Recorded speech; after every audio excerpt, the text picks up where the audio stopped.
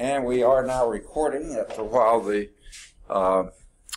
light will come on, I hope. Knock on wood. But let's get up from the current slide, and let me go over just a couple of announcements. One I know for sure, one I've heard about, and I assume is going to be true, but we'll get into that.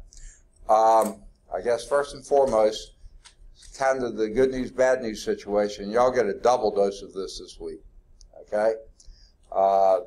The bad news is there's no class on Thursday. Thursday's the 4th of July, national holiday, state holiday. The college is closed on Thursday. The good news is it doesn't affect us any. We have class Monday and Wednesday, so we'll be both classes. And then the other bit of news, and this is something I've heard, but I haven't seen it officially, is that it may even be they're going to give us a half day off on Wednesday, because the governor has said Friday, or this is what I've heard, was going to be a state holiday. She's going to give state employees the day off on Friday as well. And since we don't come to school on Friday, our administration thought, well, we'll at least give them half a day off on Wednesday. So don't miss a class. Find out today, or check your emails or whatever, and make sure that they are going to do that. But so it could be that we will only have class for half a day on Wednesday. But the good news of that is we'll still have our class on Wednesday morning. So even though the afternoon classes may or may not be suspended. So we'll see what happens there. All right, any questions before we get started and where we left off last time? Okay, we're in 3.5. Chapter 3 is applications differentiation. 3.5 are limits at infinity, which is sort of a contradiction, except now we're talking about as the variable is approaching infinity, what is the function doing? Later they're going to talk about what happens as the variable approaches the thing and the limit is infinity. Well, that to me is a contradiction, because if there's no limit, there's no limit, so don't say the limit's at infinity. But this way we can go this route. Find the limit as x approaches infinity of 2x minus 1 over x plus 1. What was the little rule I gave you last time? It's not really necessary to look at a limit or anything else. The deal to do is look at, and y'all had this, if you had pre-calculus algebra, hopefully you had it there, okay? You look at the ratio of the leading terms. What's the ratio of your leading terms here? 2. That means the limit as x gets very, very large. Who cares if x is getting extraordinarily large, like 3 million? This will be 6 million minus 1. What is that minus 1 contributing? Almost nothing, okay? And this would be, what did I say, 2 million? 3 million. This would be 3 million plus 1. What is that contributing? Almost nothing. All the action as x gets very large is going on in the leading terms, okay? And the ratio there is 2. So when x gets very large positive, it's approaching 2. When it gets very large negative, it's approaching 2. So you're, that's really all you have to do with these, okay? Now, we'll learn in time another test that we can do, but we're not quite there yet. I think we'll get there fairly soon. But here's what they do. Note that both the numerator and the denominator are getting infinitely large as x goes to infinity. Of course they are, okay? So that doesn't tell you anything. That result is an indeterminate form. To resolve the problem, and here's what we're really doing. It's the ratio of the leading term, but you can also do this. Divide both numerator and denominator by x. Now, why is that legal? It's pretty hazardous to go around dividing by x in case x is 0. But guess what? X isn't 0. X is going to infinity. We're way away from 0. So we don't have to worry about that any. So you're dividing by 1 over x over 1 over x, or multiplying by that. And 1 over x times 1 over x, as long as x isn't 0, is anytime you want to. So that's what we're doing here. Now if you simplify this, 2x over x is 2 minus 1 over x, well that's 1 over x. X over x is 1 plus 1 over x, that's 1 over x. So that's their next step. You can do all this, that's exactly what they get next. Now let x approach infinity. Where is 1 over x going when x is very, very, very, very large? 1 over x is going close to, okay, give me a large number. Any large number. Make up one. 5? Yeah. 1 over 5, that's 0.2. Give me a larger number. 10? 1 over 10 is 0.1. Give me a larger number. Say again? 30. Is that what you said? 1 over 30 is 0.0333. Okay? So, what are you getting closer and closer to? We are still at pretty small numbers. 30 is not that big. You're getting closer and closer to 0. So 1 over x is going to 0. Down here, 1 over x is going to 0. So what do you left with? 2 over 1, which is 2. Which is the same thing as looking at the ratio of the leading terms. Same thing. This actually does it a little more maybe elegantly and thoughtfully, but yeah, that's all you're doing, the ratio of leading terms. Okay? And this gives us the limit. Oh, break it down further. Yes, why don't we? This limit is 2 minus 0 over 1 plus 0. And that would be 2 over 1, which is 2. Okay. Lots of steps to get there this way. Ratio of leading terms goes it much, much more quickly. But that's what you're doing. That justifies the ratio of leading terms. You do that when your x is getting extraordinarily large, positive or negative. Any questions on that? Okay? Now, so the line, this is the ratio. Let's go back to our beginning here so you can remind yourself where you came from. Find the limit of this. So there's your function, okay? This function is your y. This is your f of x, and that's your y. So where is y heading on the graph? Heading to 2, okay? So here, at y is equal to 2, there's your horizontal asymptote.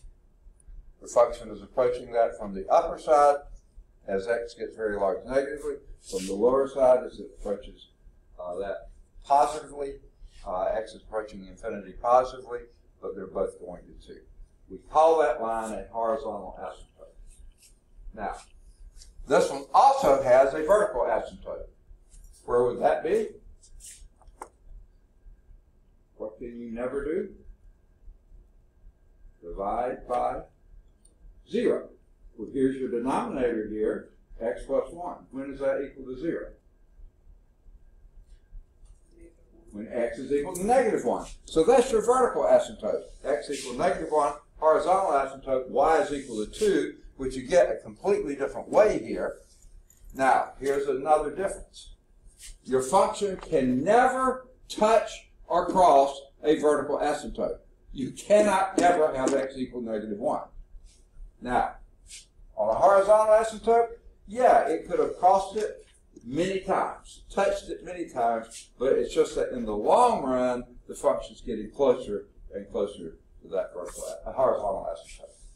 It can touch or cross a horizontal asymptote anywhere, it's just in the long run, it's getting closer and closer to it. Never touch a vertical asymptote. Okay? Any questions on that? All right. So,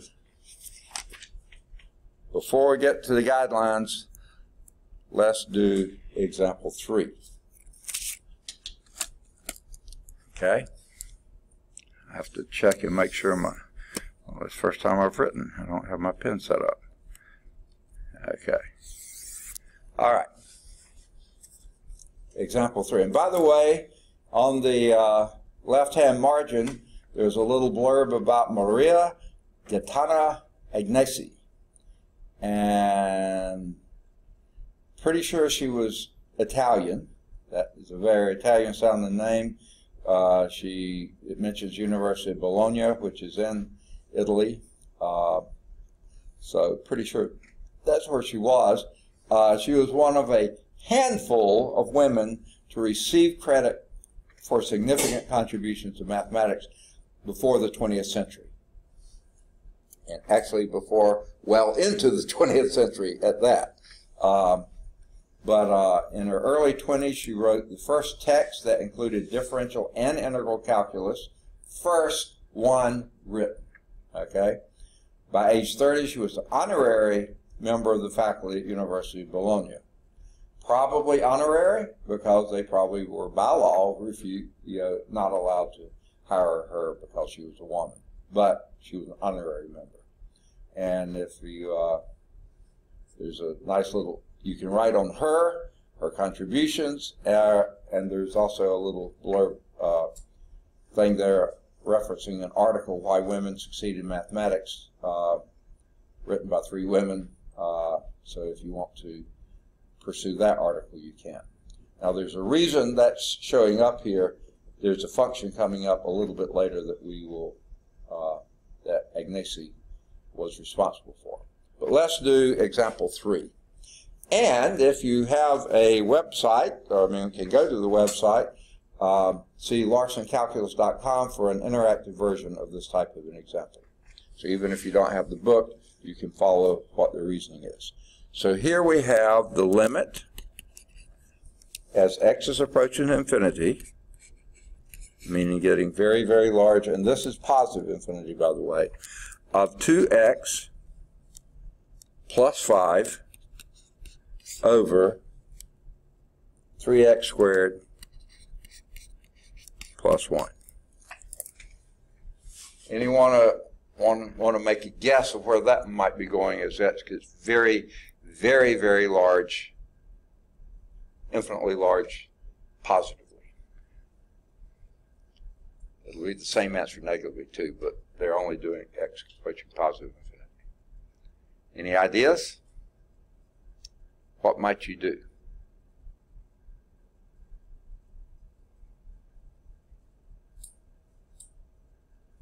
Anybody?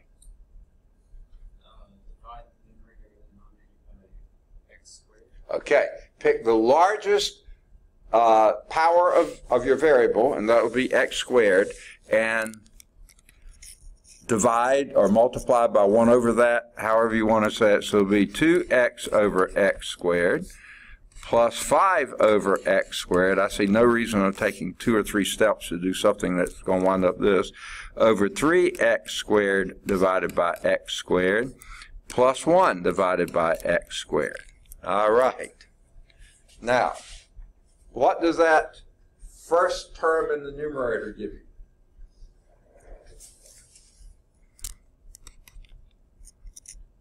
I should have my limit in front of that, but you understand the limit goes. I'll just say we're only working with this for right now. That will be, 1x will go out, and that leaves you 2 over x, right? Plus, no x would go out, 5 over x squared. Denominator, what do you get? 3 plus 1 over x squared. Nothing divides away there. Okay? Now, what happens to this expression when x goes very, very large? What happens to 2 over x? Where's it heading? 0. 5 over x squared? 0.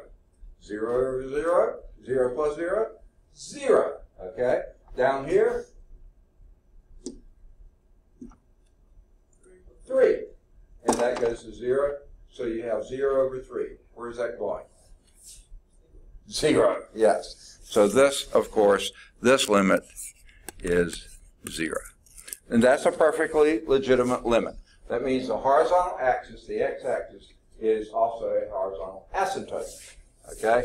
Function is going to approach that as x gets very, very, very, very large. Now, it will be approaching it, doesn't matter on this, but from the top.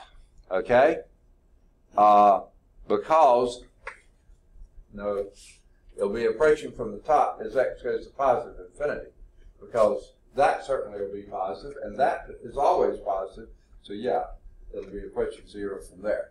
On the negative side, however, this would be a negative number, okay? And this would be always positive, so this is coming up this way. Now, actually, that one does cross at x equal 5/2, negative 5/2, right? X equals negative 5/2, this would be 2 times negative 5/2 would be negative 5 plus 5 is 0. So it would be 0 there. So it does cross the x-axis. It's positive before that, okay, and wherever it's coming from. And then it crosses there and then approaches that from there on. Okay. So it can cross the horizontal asymptote. No problem there. Does this one have a vertical asymptote? What do you think? What would be required for a vertical asymptote?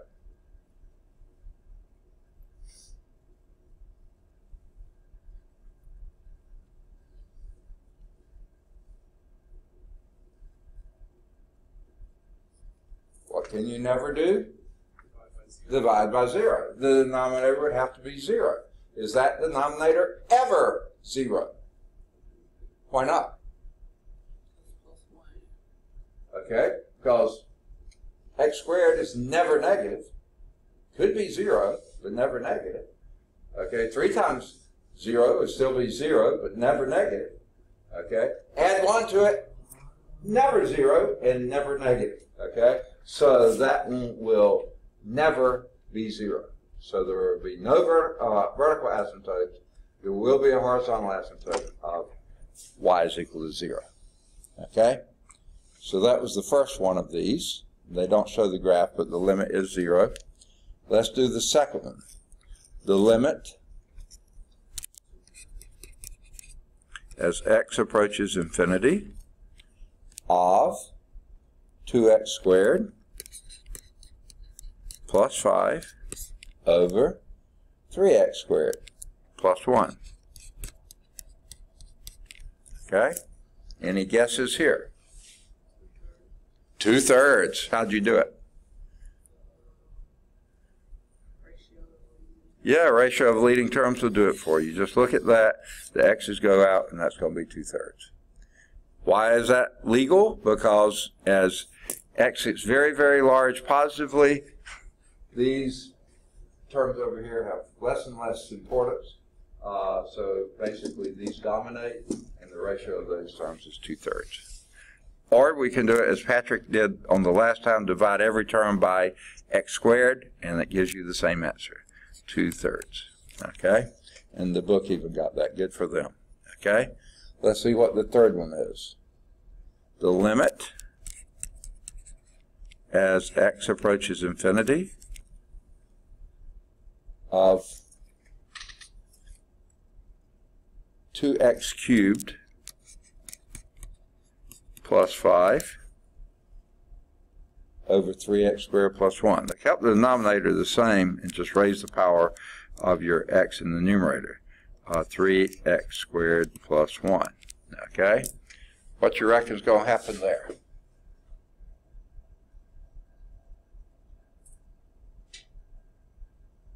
Anybody?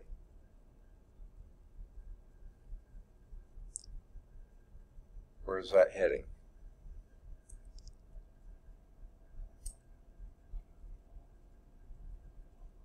Anyone? Pretty exciting stuff, huh? Where's that going? It's getting infinitely large. There is no limit, okay? It sort of bugs me that they say, okay, they finally conclude the limit does not exist. Does not exist. Why? Because the ratio of the leading terms here, or dividing everything by x cubed, will give you 2 in the numerator and 1 over x in the denominator. This is the denominator is going to 0. Can't happen. Cannot happen. Okay? So this one will not exist. You have a numerator that's not 0, denominator that is. Or just look at the ratio of the leading terms. The x squareds go out, and that leaves you 2x over 3. And guess what? As x gets very, very large, 2x takes off, 3 never changes. Okay? So that's going to be, it just keeps increasing without bound. Now, do any of you recognize what sort of a special case this is? I think we mentioned it at least once. But does anyone recognize it? This one has what we call a slant asymptote or an oblique asymptote. Anyone remember how you get it? Divide the numerator by the denominator. Okay. Divide this into that, and you'll come up with a linear term. Plot that linear term, that's your straight line, and then the function is going to approach that line both positively and negatively. Okay? So that will be an oblique asymptote, but it's still no limit as x goes to infinity, because that straight line, which is going to have a slope of,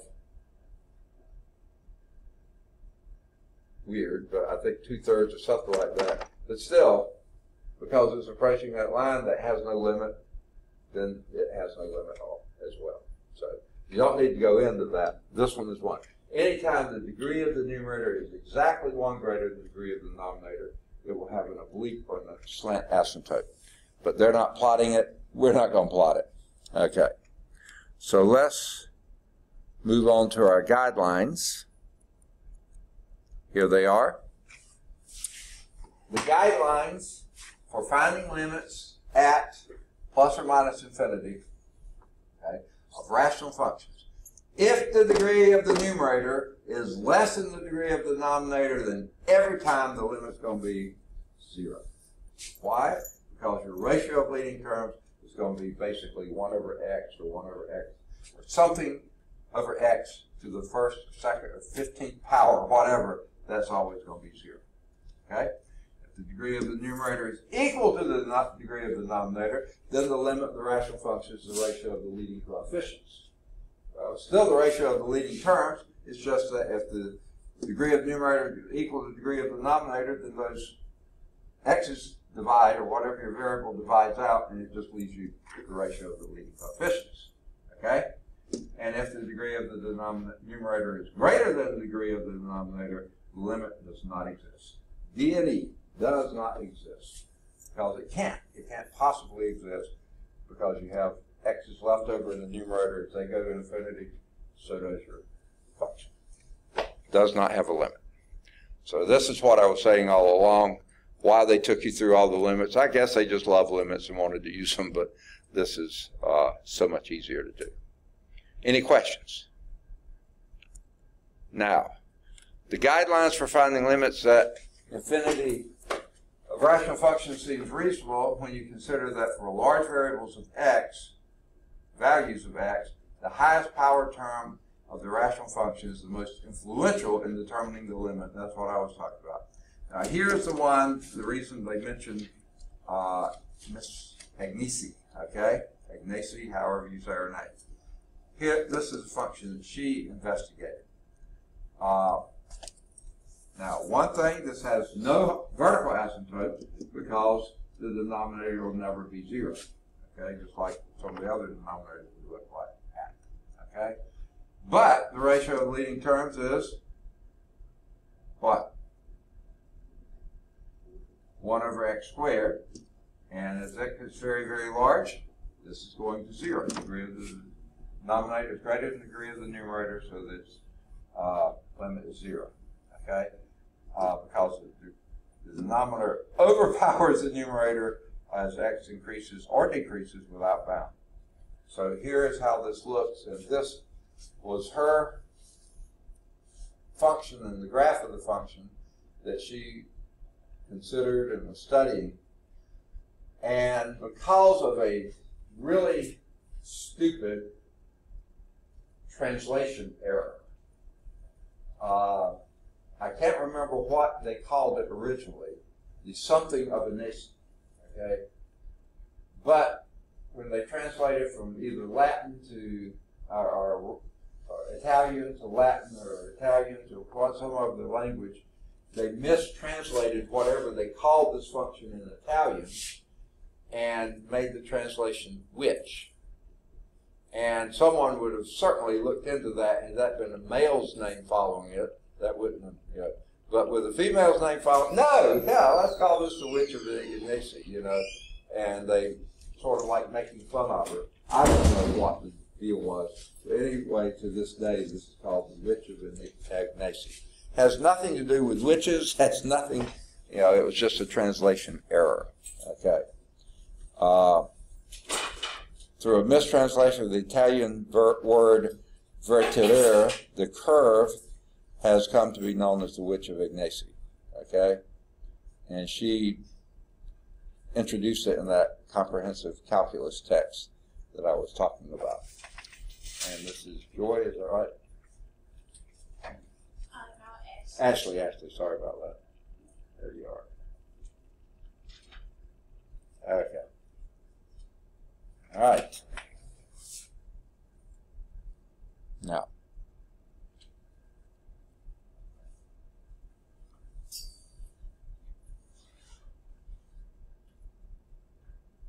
Now, if you have functions that are rational functions, your horizontal asymptote will have the limit same left or right. Almost got to, okay? Okay? Is that just very large positive or negative, it's going to be the same. However, if they're not rational functions, you can expect differences, okay? And here's what we're going to do next.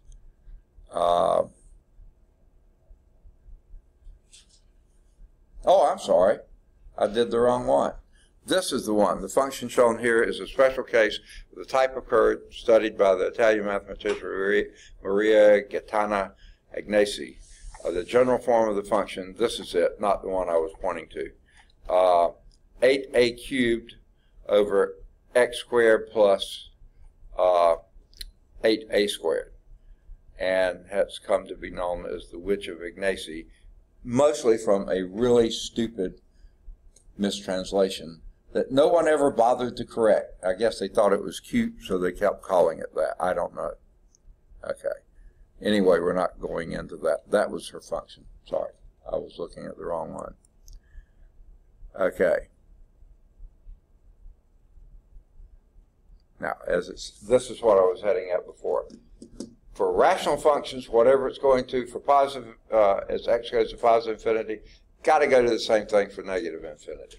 Okay? Now, that's when there is a limit. When there's not a limit, they can go in opposite directions, or same directions, it doesn't matter. But there's no limit on either one of them. This is always true of rational functions. Functions that are not rational, however, may approach different horizontal asymptotes to the right or left, or may not even be defined either on the right or the left. So you have to watch for that. And this is, example 4 shows a couple of these. A here is not a rational function. Okay? Now, how would you suppose that we're going to deal with this one? Any ideas?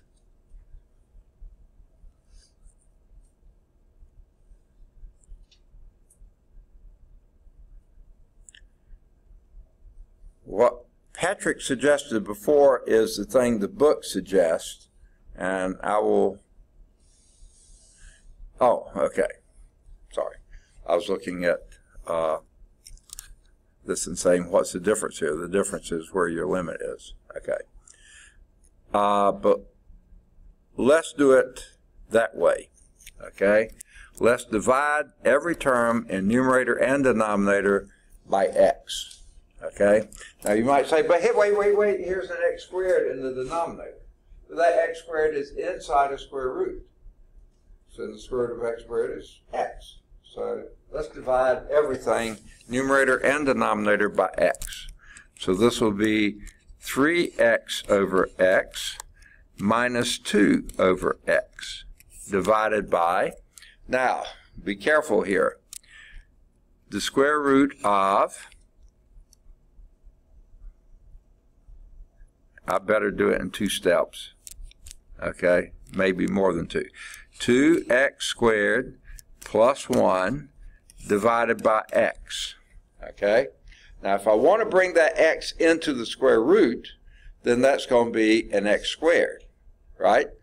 So then this becomes numerator, well, let's go on and do that. That's going to be 3 minus 2 over x, if I could write, divided by, now let's bring that into the square root, 2x squared over x squared plus 1 over x squared, okay? And this becomes, as x goes to positive infinity, second term disappears, it gives you a 3, and in the denominator, those disappear, and this gives you the square root of 2 plus, and what's 1 over x squared as x goes to positive infinity? 1 over x squared as x goes to positive infinity? 0. It's going to 0, okay? So this would be 3 over root 2. All right. Now, as x is approaching negative infinity, you would do the same thing, but here notice, x is now got to be a negative number. So this thing, as you let x go very, very negative, that numerator will still be 3 over x minus 2 over x. That's the same, 3x over x minus 2 over x. And this will be the same thing.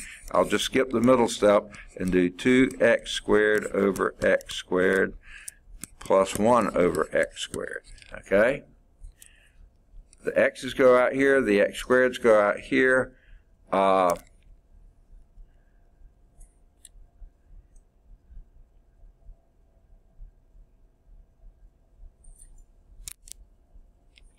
Okay.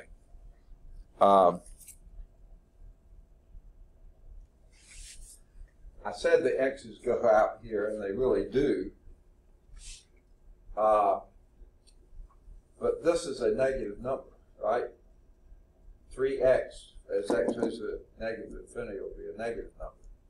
Down here, though, the x squareds are all inside your radical, and they get squared anyway, so that's positive, this is positive, that's positive. So this thing is becoming a number that's, we'll look back at this one. As x is very large negatively, this is a very, very, very large negative number. This will be a very large positive number because number 1, you squared it, and number 2, you've taken a positive principal square root of it. So the denominator is always positive, the numerator is always negative. That means your ratio is going to be negative.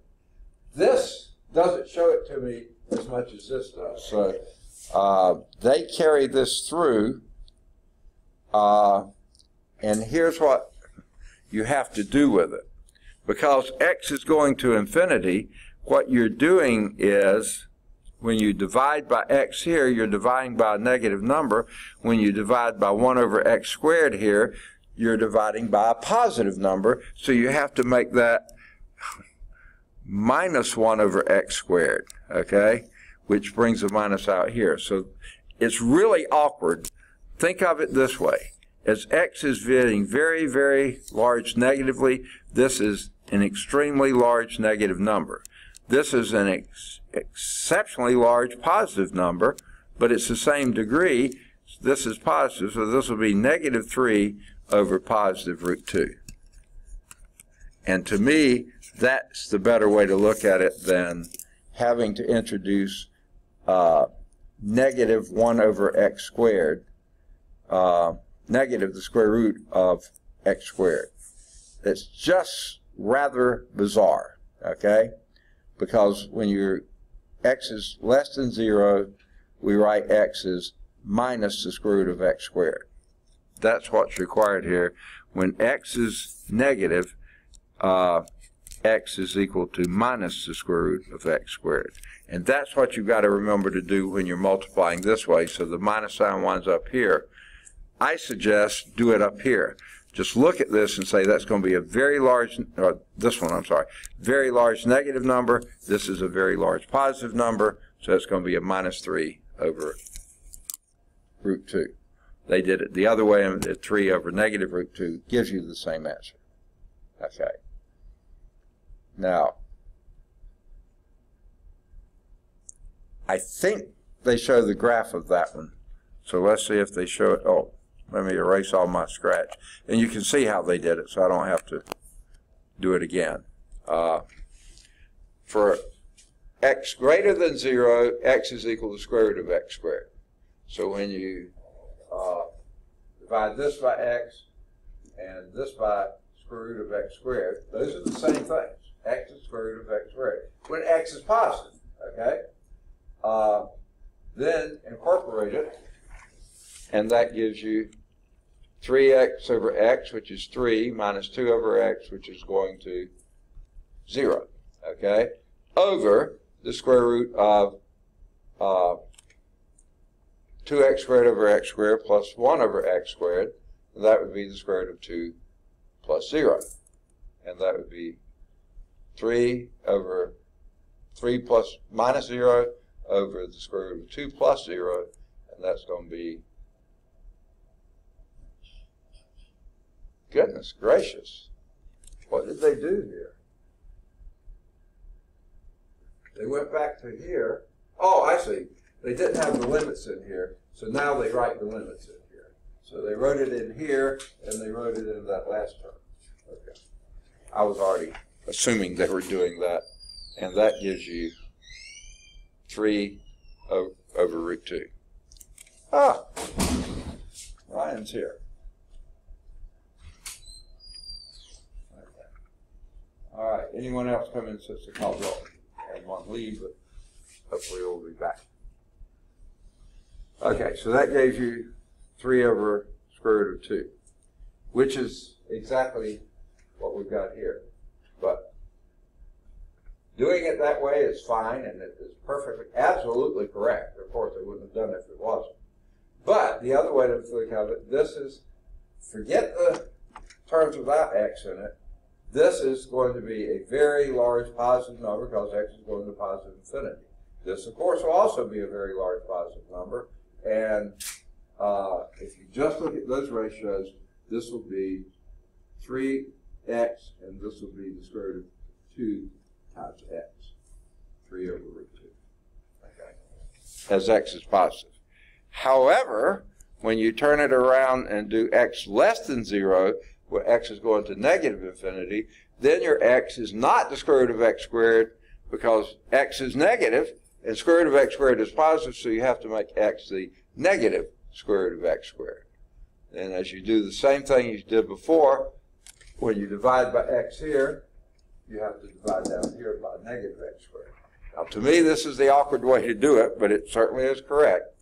And when you do that, everything else pans out the same, and you wind up with 3 minus 0 over a negative square root of 2 plus 0.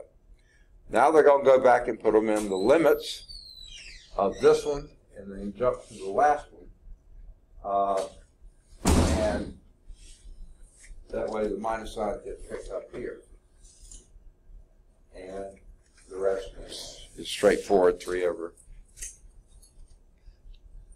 minus 0 over minus square root of 2 plus 0, that's minus 3 over root 2. However, if you think of it just in think as x is going to negative infinity here, that's going to be an extraordinarily large negative number. This will be an extraordinarily large positive number, so you know your ratio has got to be a negative. And do the ratio of 3 of x over the square root of x squared, that's going to be 1, and this will be 3 over root 2, but it has to be negative, so it'll be negative 3 over root 2. That's probably the more, again, more elegant way or precise way, but when you're thinking of it, that makes perfect sense. When I'm thinking of it, it does anyway. I don't know about you. All right, that was example 4. And here is the graph of this one. And again, no vertical asymptotes because that denominator will never be 0. And what's inside the denominator will never be negative because this is always positive plus 1 would be a positive number. So this is defined everywhere, and this will be the graph of it. It's approach positive infinity, you're going to 3 over root 2, which I assume is something just a little bit greater than 2. Because 3 is 3, and root 2 is about 1.4, so it's a little bit less than 1.5, so the ratio is going to be a little bit more than 2. 3 over 1.5 would be exactly 2, and this would be a little bit greater than that. Down here, it's approaching negative 3 over root 2, which is a bit less than negative 2. And you see it can cross a horizontal asymptote right here. No sweat there. In the long run, it's approaching it. In the long run, it's approaching that one as well. Does that make sense? Functions that are not rational may have different right and left horizontal asymptotes. If they are rational functions, they got to be the same. Make sense? All right.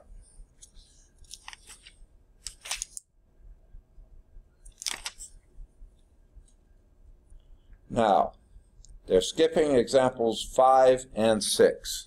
So let's go back and pick up 5 and 6. All right. The limit as x approaches infinity of sine x.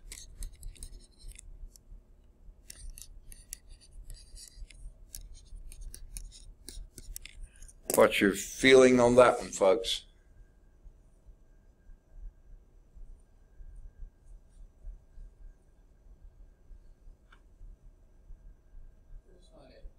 What's that?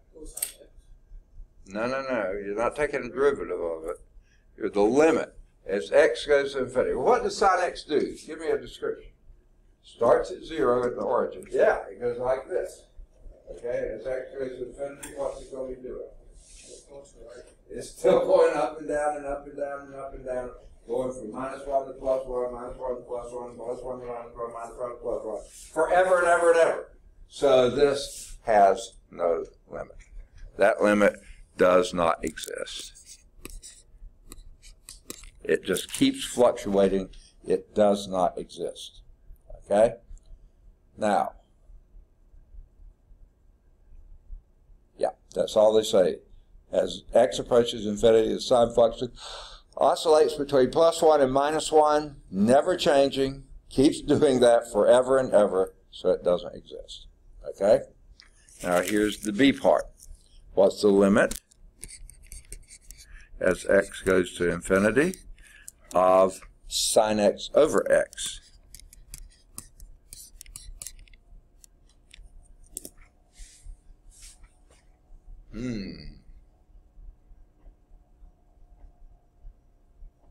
What can we do with that?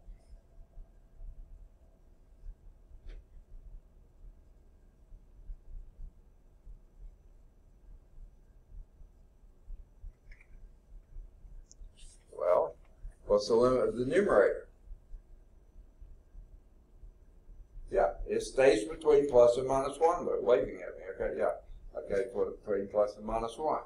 That denominator increases without bound. So if this thing stays between plus and -1, you're dividing by something that's getting bigger and bigger and bigger and bigger and bigger. What's this going to? Something that's always between plus and -1 divided by an infinitely large number. That's going to 0. still will be wavering up and down, but getting closer and closer and closer to 0 as it goes. Okay? So the picture is in your book. I will not be able to do it justice here, but I'll give it a shot. First, can x ever equal 0?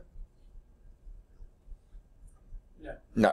It's a 0 over 0 indeterminate case, so we won't even go into that now. We'll just put an open circle there. But it would be close to 1, and in fact it would be 1, the limit would be, but the function value is not defined or indeterminate. And what it does is goes down and up and down and up and down and up and down, getting closer and closer and closer to 0, but never reaching 0. That's not a very accurate function, but you get the general idea. One in the book is a lot prettier, a little prettier anyway. Okay, there it is. Okay, and they actually mark off the indicators there. At the pi's, it's always 0, and then in between the pi's, it's either the max or min. But they get closer and closer and closer together. Okay. Now, that's example 5. Okay. Now, they actually go back and use the squeeze theorem, and you can if you want to, but numerator is between plus and minus 1, denominator is 0, infinitely large, that ratio is going to 0. All right. Let's clear this out of the way. And let's do example 6.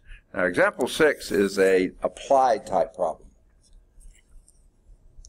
Let f of t measure the level of oxygen in a pond. F of t level, I can't write, of O2 in a pond. Okay? Where f of t is equal to 1, is the normal unpolluted level.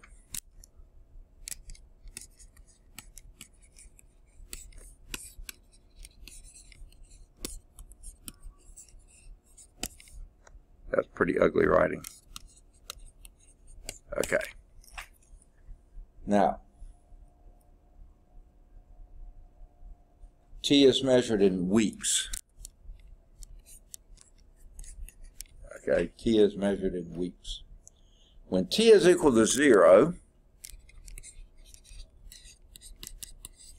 later we'll call this a initial value problem, organic waste is dumped into the pond, and as the waste material oxidizes, the level of oxygen of the pond is decreased. And here is the function. F of t is equal to t squared minus t plus 1 over t squared plus 1. Now,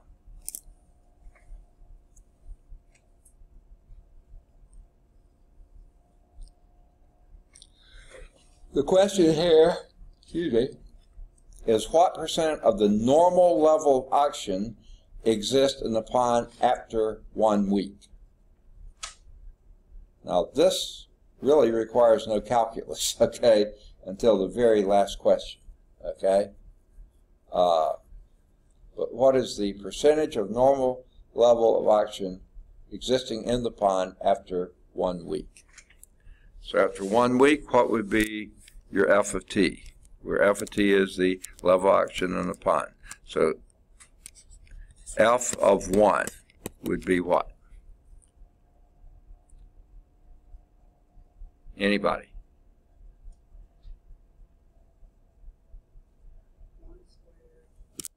Okay, that'd be 1 minus 1 plus 1 over 1 plus 1 These two add to 0, and you get 1 over 2. So after 1 week, you have half the normal level of oxygen. My guess, you're going to lose about half your fish, okay? Maybe not quite that many, but they won't be healthy, okay? So, it's really dropped down, okay? After 2 weeks, what's alpha of 2?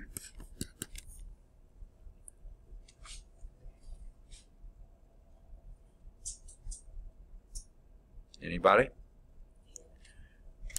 Okay, it'll be 4, right?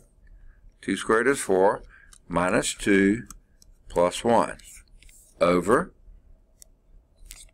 2 squared is 4 plus 1, and this will be what?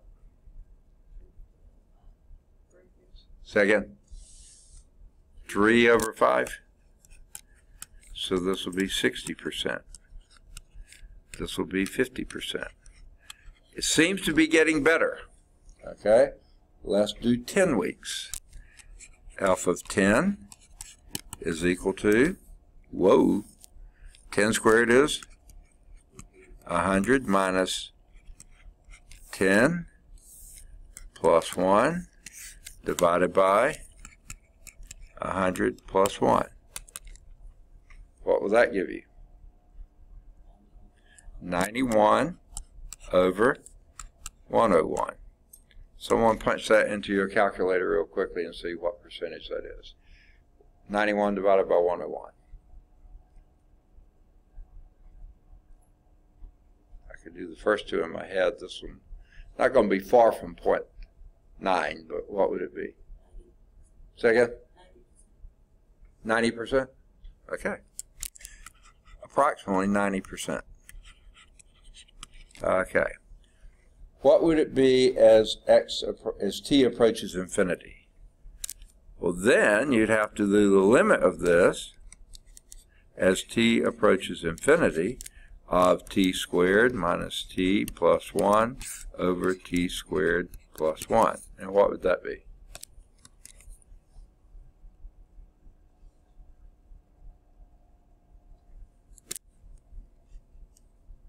That is a t there. What would that be?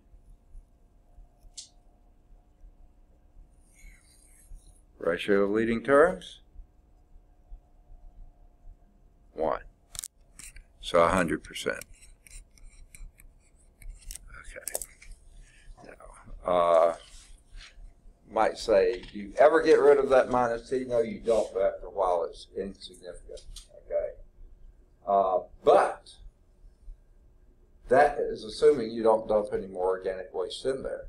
But if you keep dumping it in, then I'm pretty sure you can wind up with something less than 1/2. I don't know if this model would allow that, but after a while you completely overwhelm the system and you have a dead pond. Okay, it's so filled with organic matter.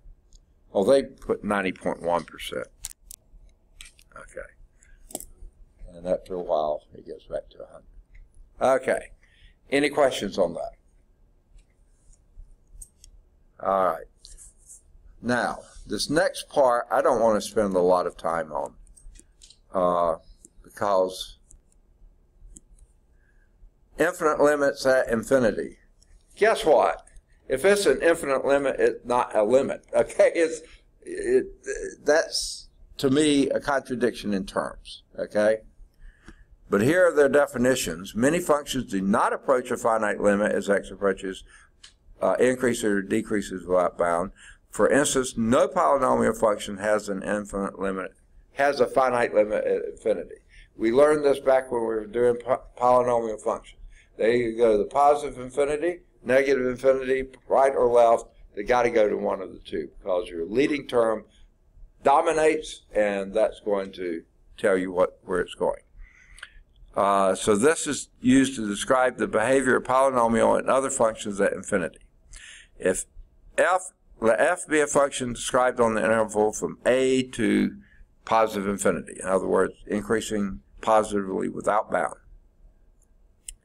The statement limit of x as x goes to infinity is infinity. That means for any positive number m, there's a corresponding number capital N greater than 0 such that f of x greater than m, capital M, whenever x is greater than n. Okay, capital N. Okay, I mean, you can name it that way.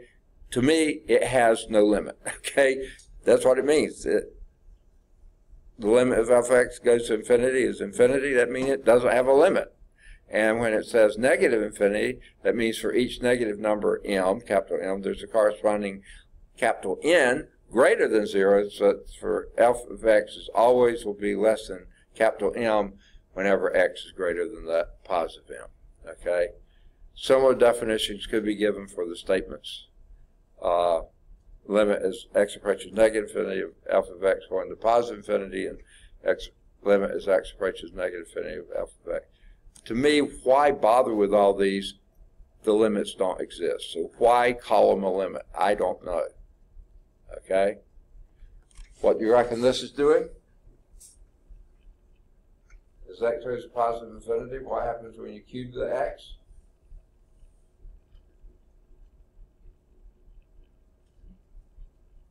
It's even more positive. It's even larger, but it's infinity. I mean, so I don't know. What happens to the limit of as x going to negative infinity to x cubed?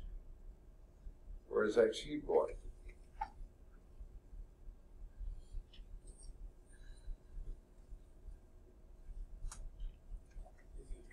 It's going to negative infinity.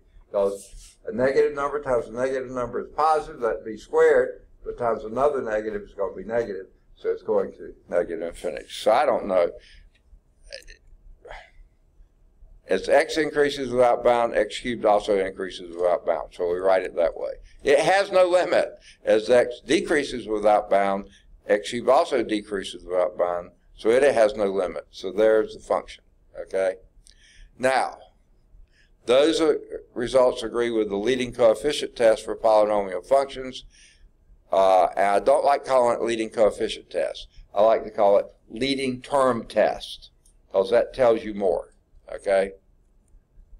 And that's all they do with that. Thank goodness. Okay. So they do another example, but I really don't think it's worth doing. They're going to infinity.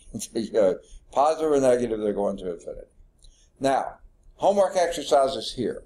I would do all of the exercises 5 through 10.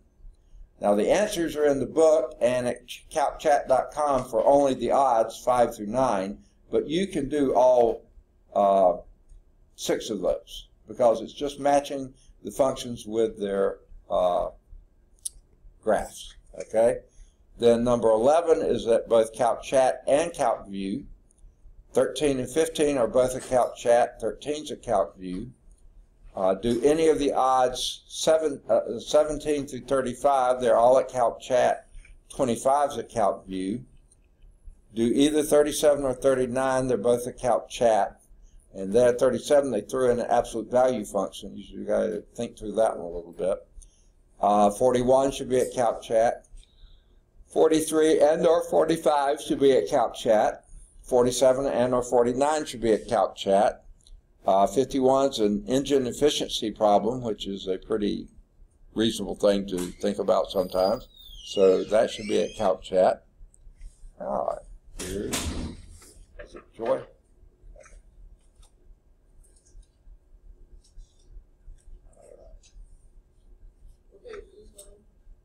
What page? 206, 207. It may be 208. Okay. I'm on 207 right now. You can explore doing either 53 or 55. They should both be at CalcChat. 57 is a modeling data problem. If you want to do that one, it should be at CalcChat. 59 and or 61 are both use the definitions of limit at infinity. So I'll let you decide whether you want to do those or not. I sure don't. Yeah, those would both be pretty good to do. Then you can do either 63 or 65. They're both should be at Calc Chat. 67 should be at Calc Chat, and 69 is a proof that if you want to do that, you certainly can as well. Okay. Now,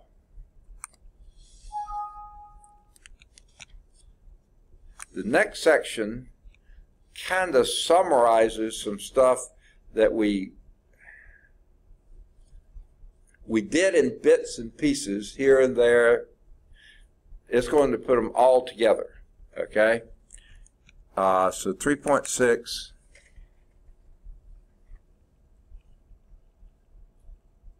going to take a while to come up.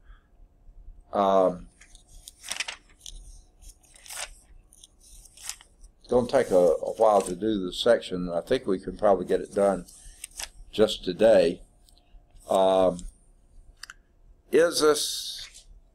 It's a little early from what we usually do, but because we're changing sections right now, would this be a good time for a break? What you think? Yay or nay? Want a break or not? No? Want to keep trucking? Anybody? If you need a break, we can take it. I know a few people just got here, so you may not need a break, but anyone do want one? What you think? Say it if you do. Nobody does? No, did someone say take a break? I can't hear. Wait a few more minutes? Okay, let's do that. All right. We'll go to slideshow from current slide. Okay. Still in Chapter 3, Application of Differentiation. 3.6 is a summary of curve sketching.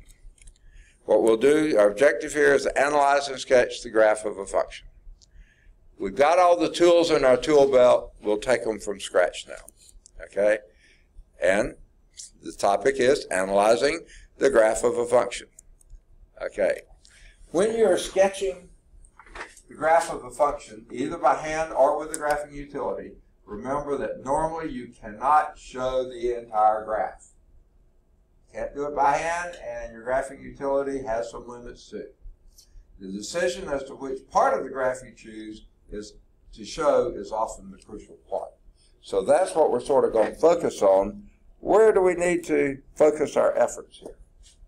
For instance, which of the viewing windows here better represents the graph of f of x is equal to x cubed minus 25x squared plus 74x minus 20.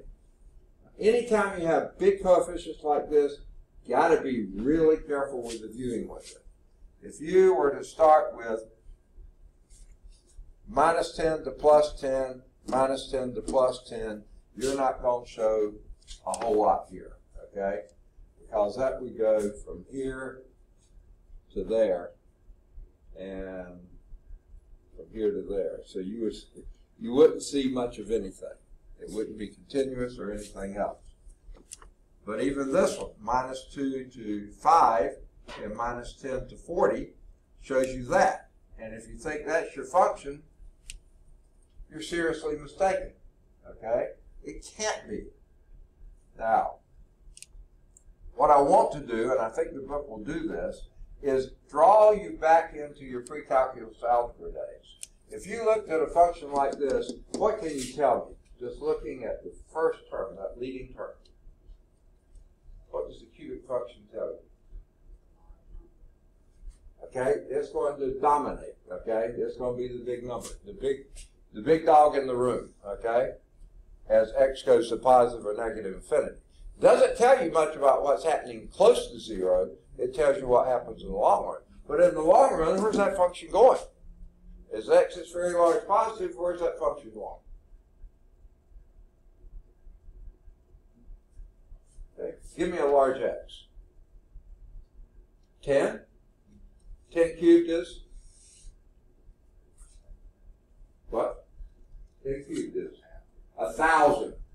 Guess what? That thing's taking off and going. And 10 is not a very large number.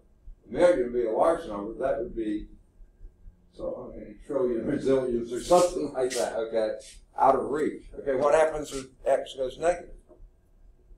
Let's use negative 10. What's negative 10 cubed? Negative 1,000. So guess what? This function is getting out of sight as x is large positively or negatively. This looks like it's going down both directions. You know that's not true. It can't be true. There's got to be more to the picture than this. This has to turn around somewhere and take off and go here. This could be true, and it is true. This is not true, okay? This is a false perception. That looks like it's going down negatively and never coming up again. You know it can't be true, okay? You expand your range from -2 to 5 to -10 to 30. It's not a huge expansion here, but then to get the detail shown here, you have to go from -1,200 to +200, and then you see there is a lot more going on here than met the eye here. This one is believable because it's going down here and up here. But not just that. What else did you learn in pre-calculus algebra about a cubic function? What's the most number of zeros it can have?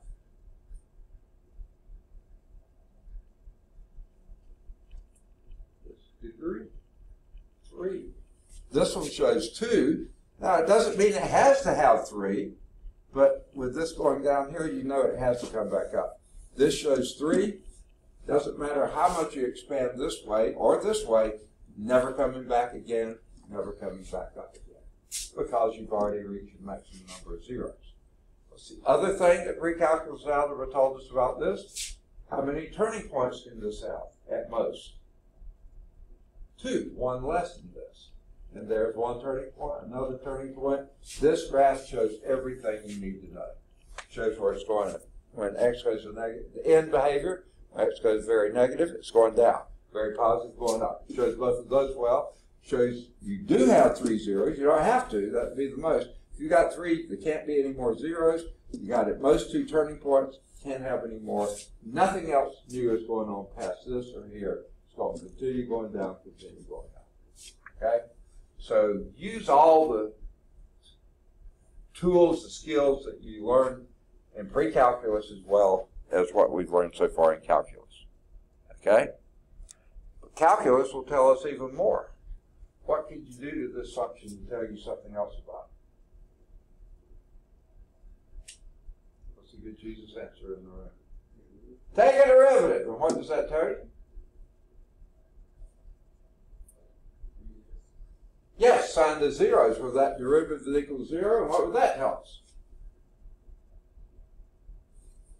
Where these turning points are, where the first derivative is 0. If you knew that, then you say, yeah, I know I have to expand this because we have another turning point down here somewhere, okay? Got to, okay? That's what else you could do. So if you take the one derivative, take another one. Take a second derivative. What would that take?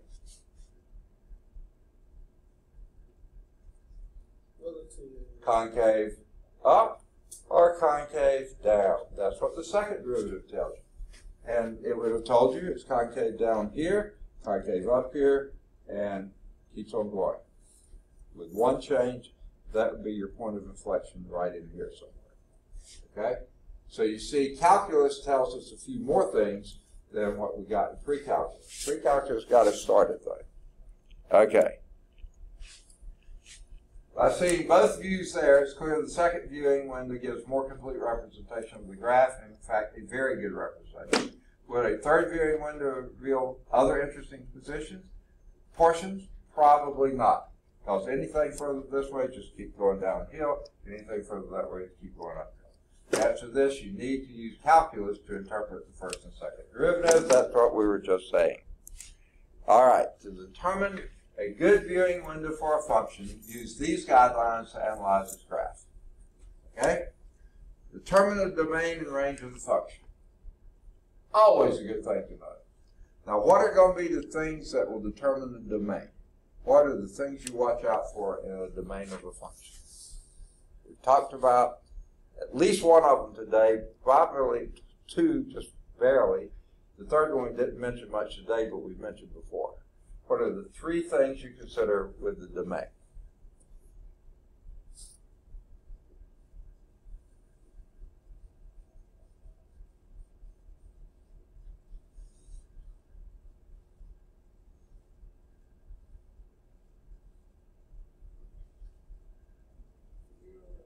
You cannot have 0 in the denominator. Anywhere you have 0 in the denominator, that function can't exist. Okay? So that's going to be one limit to the domain. That's going to represent a vertical asymptote on the graph. Right? So that's one thing. Okay? Another thing that will influence the domain.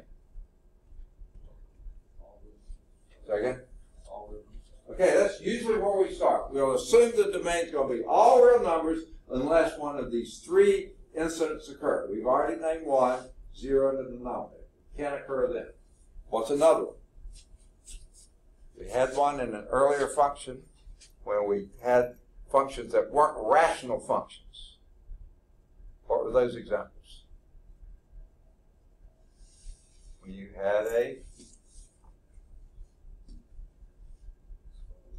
yes, square roots. What can square roots?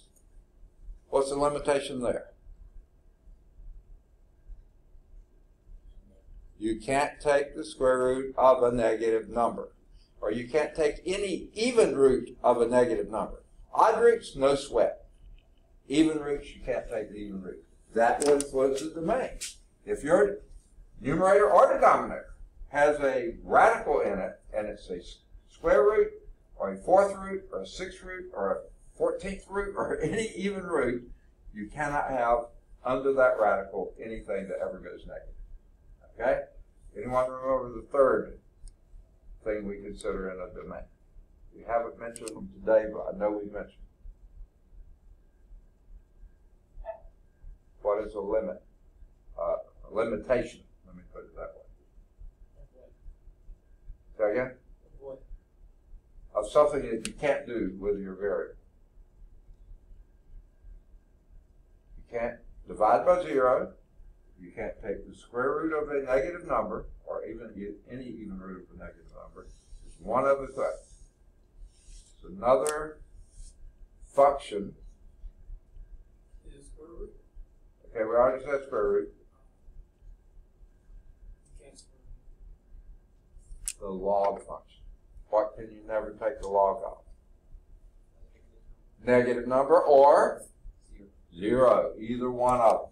So if you have a variable in the denominator, a variable under a square root, or a variable in a log function, you've got to watch out and see what limitations you have in the domain. Now the range of the functions, they're a lot harder to determine the ranges. You just have to really think hard about how that function looks. Okay? So this is a simple little statement. The domain, though, is fairly easy.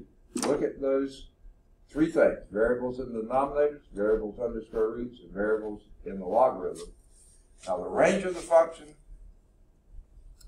basically in behavior and asymptotes, vertical asymptotes. Well, actually, in behavior covers just about everything. Well, no. Asymptotes covers just about everything. Okay, number 2. Determine the intercepts. We mentioned that. The asymptotes, I just mentioned that one. And symmetry. Symmetry can be a big help. Okay? The symmetry of the graph. Is it even? Is it odd? Is it symmetric about some other thing rather than the y-axis? Okay? So that was the second thing. Domains and ranges, intercepts, asymptotes, and symmetry. And locate the x values for which the first derivative and the second derivative are either 0 or do not exist. Remember, both of those we consider. Where the first derivative is 0, first derivative doesn't exist, second derivative is 0, or second derivative never exists. Use the results to determine relative extrema points of inflection. First derivatives tell you relative extrema, second derivatives points of inflection. What's a point of inflection? Someone remind me. What is a point of inflection? The first derivative is where the direction changes from positive to negative or negative to positive. That's for the first derivative.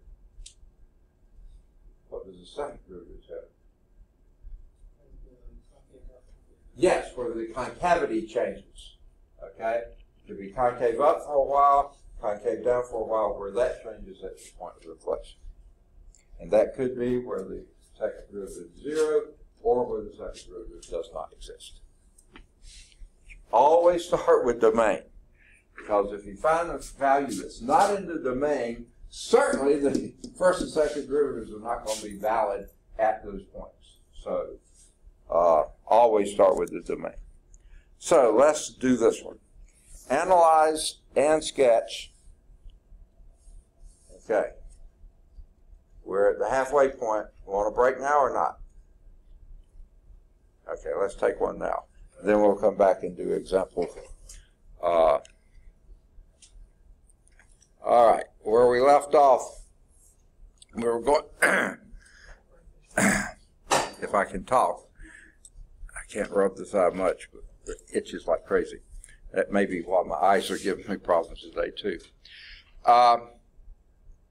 Analyze and sketch the graph of this function, f of x equal 2x squared minus 9 over x squared minus 4. All right. Now, where I like to begin, we're analyzing the function, also sketching the graph of the function, which basically is kind of doing the same thing. But let's start with, go back to pre-calculus and talk about, well, okay, what kind of function is this?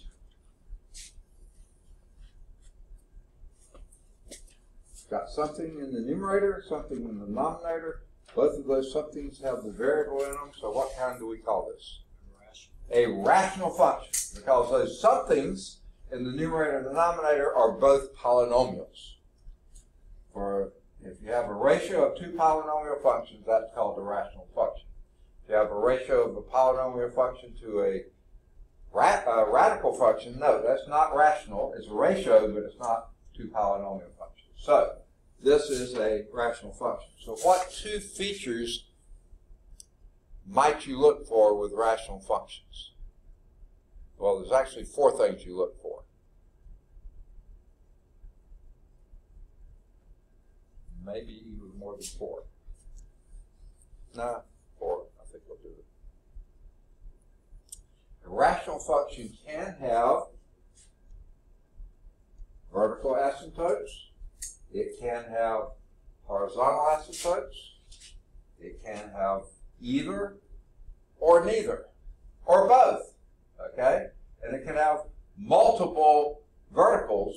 We'll never have more than one horizontal asymptote if it's a rational function.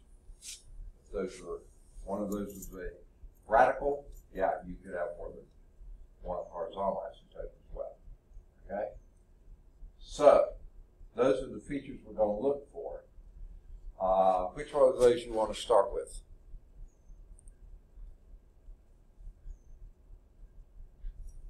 One of your asymptotes? Okay, asymptotes, we mentioned those. Horizontal and vertical. The other things we look for, let's go back here for just a moment, is our intercepts. We can have x-intercepts, possibly multiple x-intercepts. How many y-intercepts may you have? No more than one. You may not have any, but you can't have more than one. Why can you not have more than one y-intercept? The y-axis is a vertical line, isn't it? What's true about functions? Any function. Vertical line. You have to pass the vertical line test. Yes, it has to pass the vertical line test. And what is that test? It can only cross the vertical line once, okay? So therefore, since the y-axis is a vertical line, you can only have one y-intercept. You may not have any, but you can have no more than one. X-intercepts, you can have multiple. So we're going to look for x-intercepts and y-intercept, if you have one.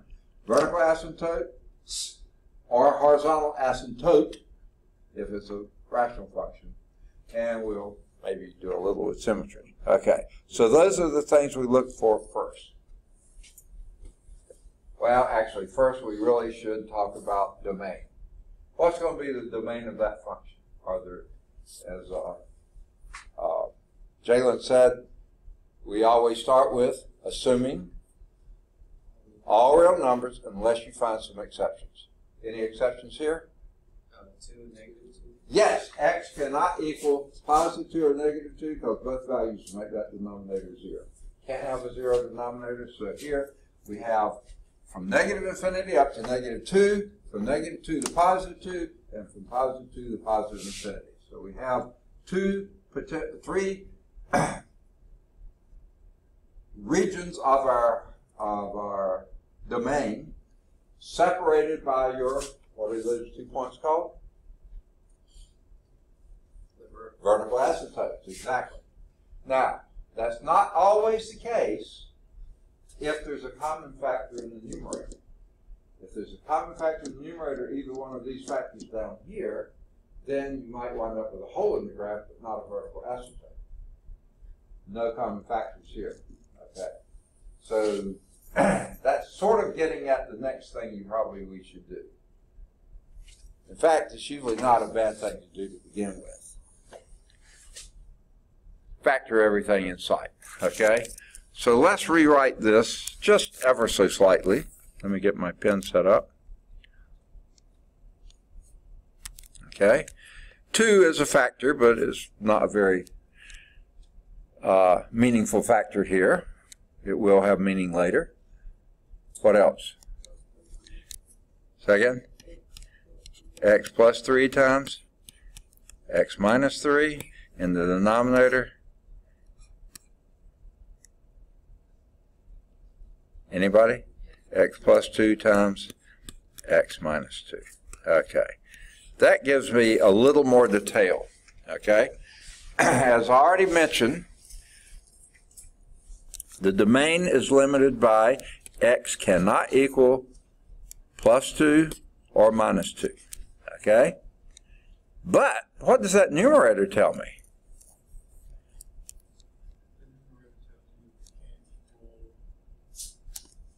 Okay, I heard more.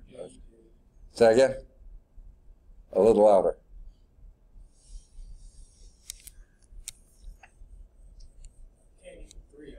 That's what?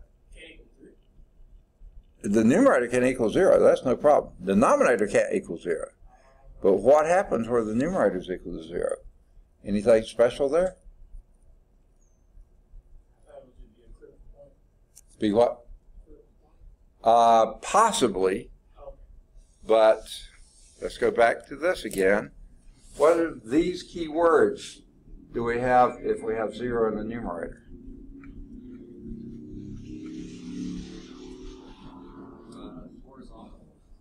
No, that's your ratio of leading coefficients. We'll come back to that. The x-intercept, where the numerator is equal to 0, that's where the whole function is equal to 0, right? And where the function is equal to 0, that's the y is equal to 0, that's your x-axis. Those are your x-intercepts. So what can you tell me about x-intercepts? Okay, x-intercept are points, so always give these as ordered pairs. 3, 0, and minus 3, 0. Say again? That's your vertical asymptote. So I should have put that here. So the vertical asymptotes are also x cannot equal 2 and x cannot equal -2. Those are your vertical asymptotes.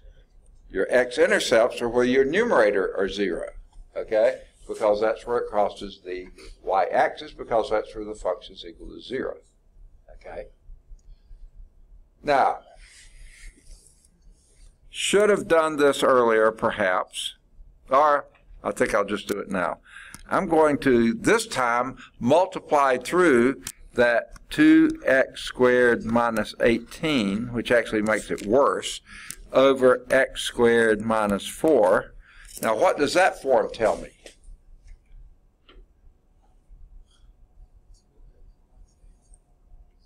We got our vertical asymptotes here. What does that one tell us? Horizontal asymptotes. And what gives us that? We did it not long ago. The ratio of the leading terms. And what's the ratio of leading terms? Y is equal to 2. There's your horizontal asymptote. Y is equal to 2. Okay. Now, one thing we haven't done, and I think it's best now to go back to our original form. No, this form right here is fine. Okay. I'm going to get that line out of the way. Okay. I'm going to make that equal sign look a little bit more like an equal sign. Okay. Now, we've got vertical asymptote, horizontal asymptote. X-intercept, what are we missing? Vertical asymptote, horizontal asymptote. X-intercept. The what? What'd you say? Y-intercept? Y-intercept? Yeah, exactly. I thought that's what you did, so I don't hear well. So how do we get our y-intercept? That's where the x-intercepts are where y is equal to 0. So guess what the y-intercepts are? Where x equals 0. So in that form right there, let's just plug in x equals 0. What do we get? Pretty exciting. 9 over 2. There's your x, your y-intercept. Y-intercept, but now we write intercepts as ordered pairs. What would that ordered pair be? 0, 9 halves. Isn't that what you said? All right. Now, that's about the limit of what we can get from our pre-calculus. You did all this back in pre-calculus. Now let's use calculus to give us a few other pieces of information. Okay? Now, which form do I want? Actually, I think I like the second form better than first. Factored form helps us go vertical asymptotes and x-intercepts. That's useful there, but this form I think will be helpful in doing our calculus analysis. And what two things do we do in calculus?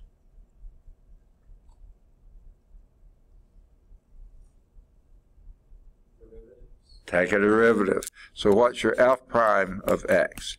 And this form, unfortunately, we're going to have to use the what? The what?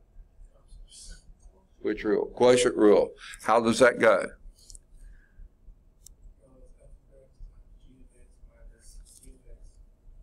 Okay, a little out of, I can't hear. Okay, it's low, which is x squared minus 4, d high, which is, second, derivative of the numerator, 4x. Okay, next, minus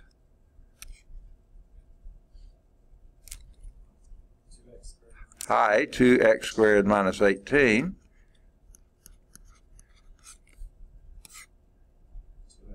d low, which is 2x, all over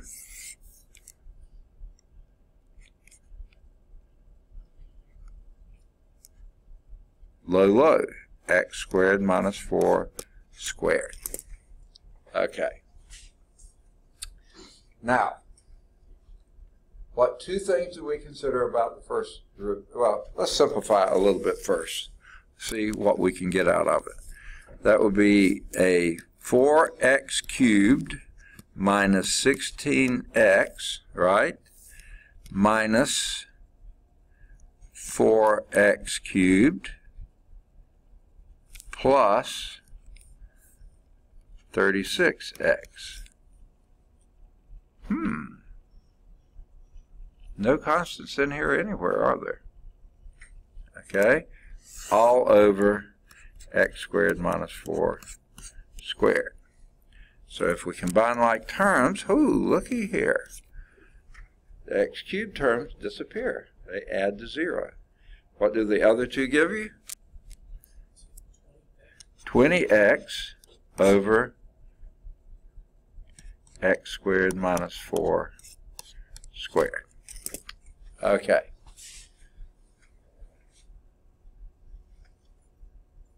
Now, remember what we said here. This was your domain. The limitations on the domain. X can't be plus or minus 2. Okay? Hang on to that. The function cannot be defined at x equals plus or minus 2. The function can. Okay. So what two things do we consider at your first derivative? Well, that first derivative is either what or what? Why do we take the first derivative anyway? Second? Okay, it will tell you the slope at any point. So what special slopes are we looking for?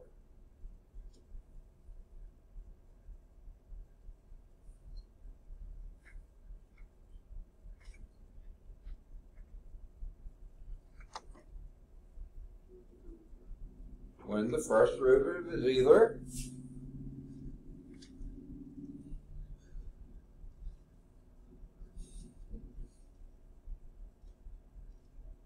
zero or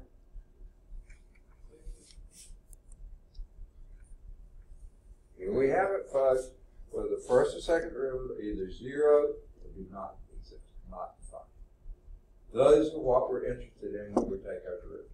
Either where the derivatives are 0 or not defined. So let's first look at where is that first derivative 0? At, here's your first derivative, L prime of x is equal to that. Where is that equal to 0? It's the only way that you can make that 0.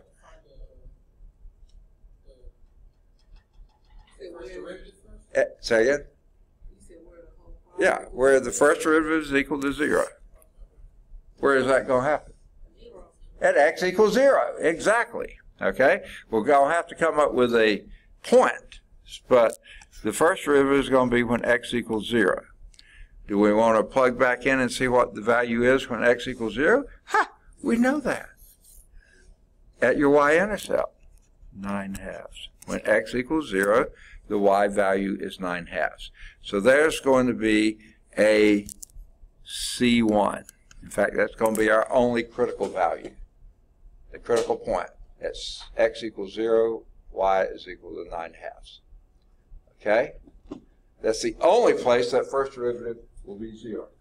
Is there any place that first derivative will not exist?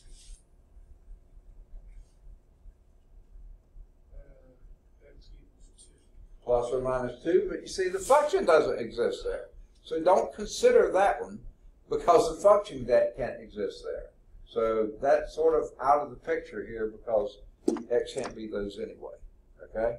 But sure enough, it can exist there, but those aren't critical values. Those are values that they don't exist. Those are vertical asymptotes, okay? So we've got one more piece of information. We have a critical point at x equals 0, y is equal to 9/2. Before we go on to analyze that critical point, though, let's go on and do our second derivative. What's the second derivative? How does that go? Say that again.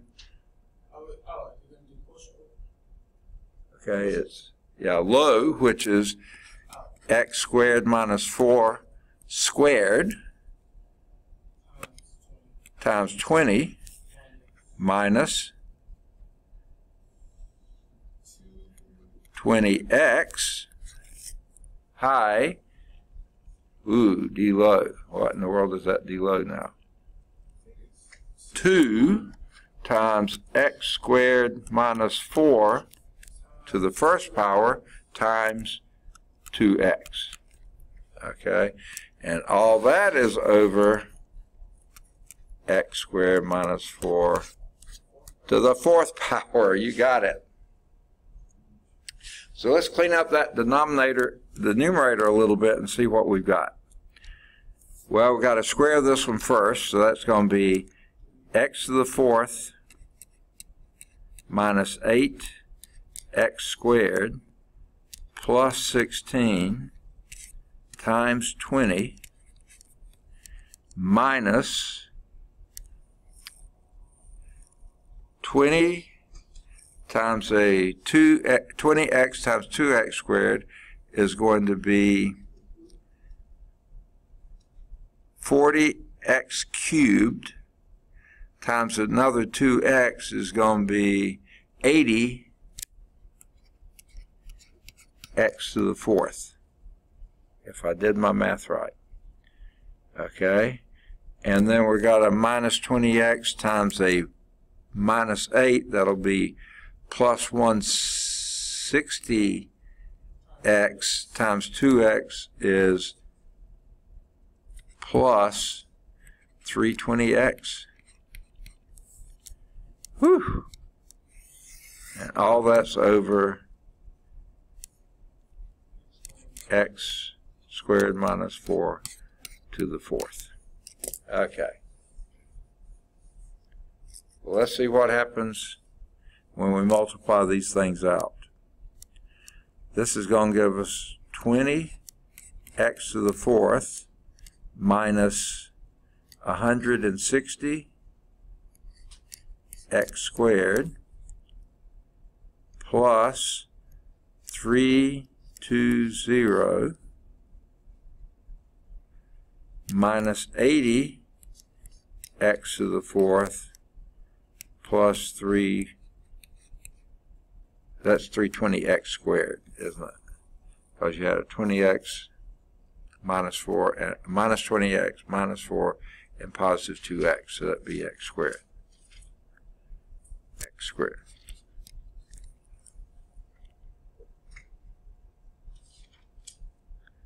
Oh, what a mess. All right. Your x to the fourth terms are going to be minus 60 x to the fourth. Is this what they're getting? Goodness gracious, what a messy problem.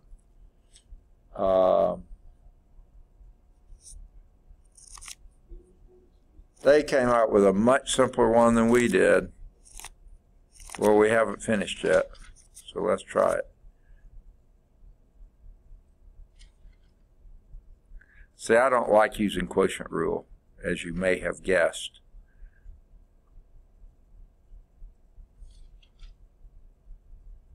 Ugh, what a mess. Let's go back and use product rule. Let me make sure I got first derivative right. No, I didn't even get the first derivative. Oh, I'm looking at the wrong one. Sorry about that. Wait.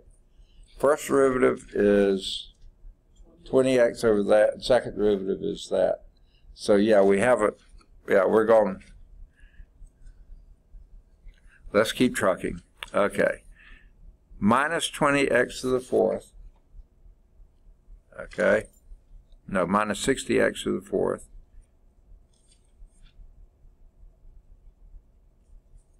Plus 160x squared.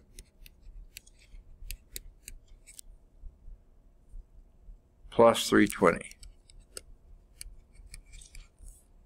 Over x squared minus fourth to the fourth.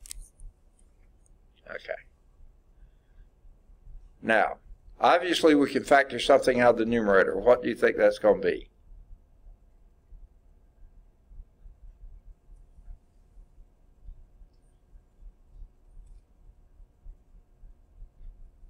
They suggest a minus 20. I think that'll do it. So let's pull a minus 20 out. And that will give us 3x to the fourth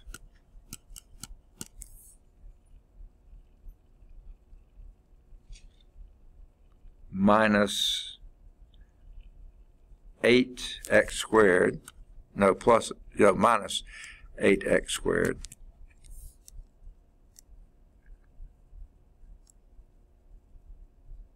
minus 16.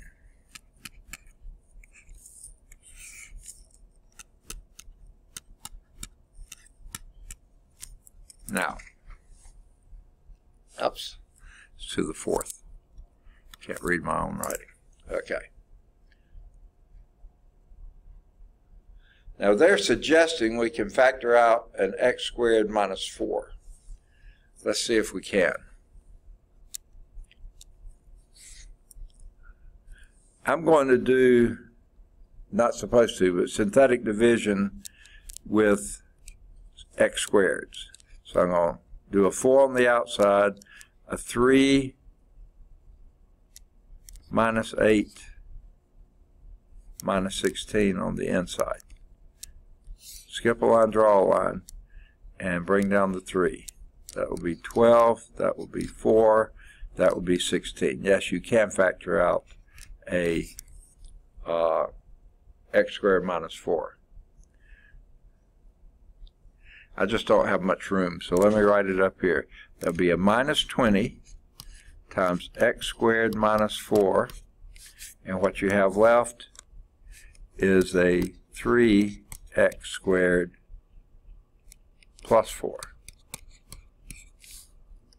divided by x squared minus 4 to the fourth, and this one will knock out that and make it to the third. And that's how they get the minus 20 times 3x squared plus 4 over x squared minus 4 to the third. There's your second derivative.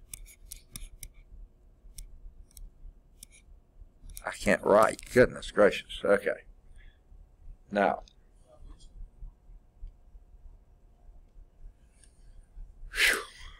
all right. A lot of mess on the board. What I'm going to do is erase all but the essential mess, okay? Because there's just too much here. We don't need our synthetic division anymore. We do need our second derivative. I think I'll clean it up some, though. We don't need our factorization anymore, okay? Or any of these extra forms anymore. We do need that information. We don't need this anymore, or that, or anything here at the bottom anymore. Okay?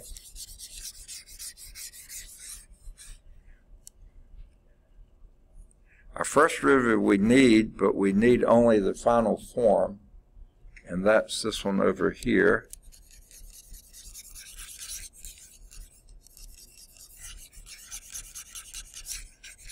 I'm just doing this because I need more room. Whoa! I wiped out something I thought I needed, but I think I wrote it over here too. Yeah, I got it. Okay. I don't think I need anything else down here. I hope not, anyway.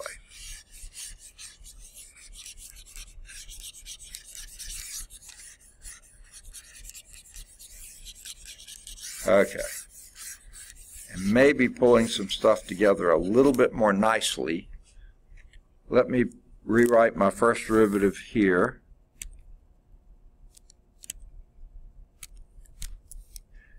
F prime of x is equal to 20x over x squared minus 4 squared. And F double prime of x equal minus 20 times 3x squared plus 4 over x minus 4, x squared minus 4 cubed. All right, now I'll get rid of those others as well.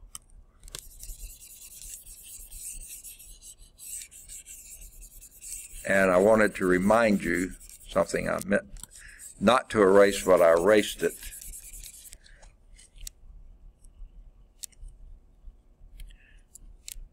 remember this is also our critical point is 0 because that's where the first derivative is 0. Now, that's our stuff. We've already analyzed where this is equal to 0. That's going to be a critical point. That's going to be the critical point right there. But we didn't say where this thing was not equal, it does not exist. And where does this not exist? We did say it. The places where the function doesn't exist. So that doesn't make it a critical point. It has to be in the domain, and these are out of the domain. Okay? Now, where is our second derivative equal to 0? X equals 4? Oh, no, that's not. Where is the second derivative equal to 0? Guess what, folks? It never is. That denominator is always, well, no, I can't say that either, can I? X equals 4, that is 0. Okay. In the numerator, that numerator is always negative, because this thing's always positive. Right? The numerator is always negative. The denominator, though, it could be positive or negative. It's positive out here to the left of minus 2. So the first derivative, the second derivative is negative out here. The denominator is negative between minus 2 and 2, right? So that means the second derivative is positive there. So it's concave up, it's concave down out there, concave up here, but then concave down again then 2, because the denominator is positive beyond 2. But this is always negative.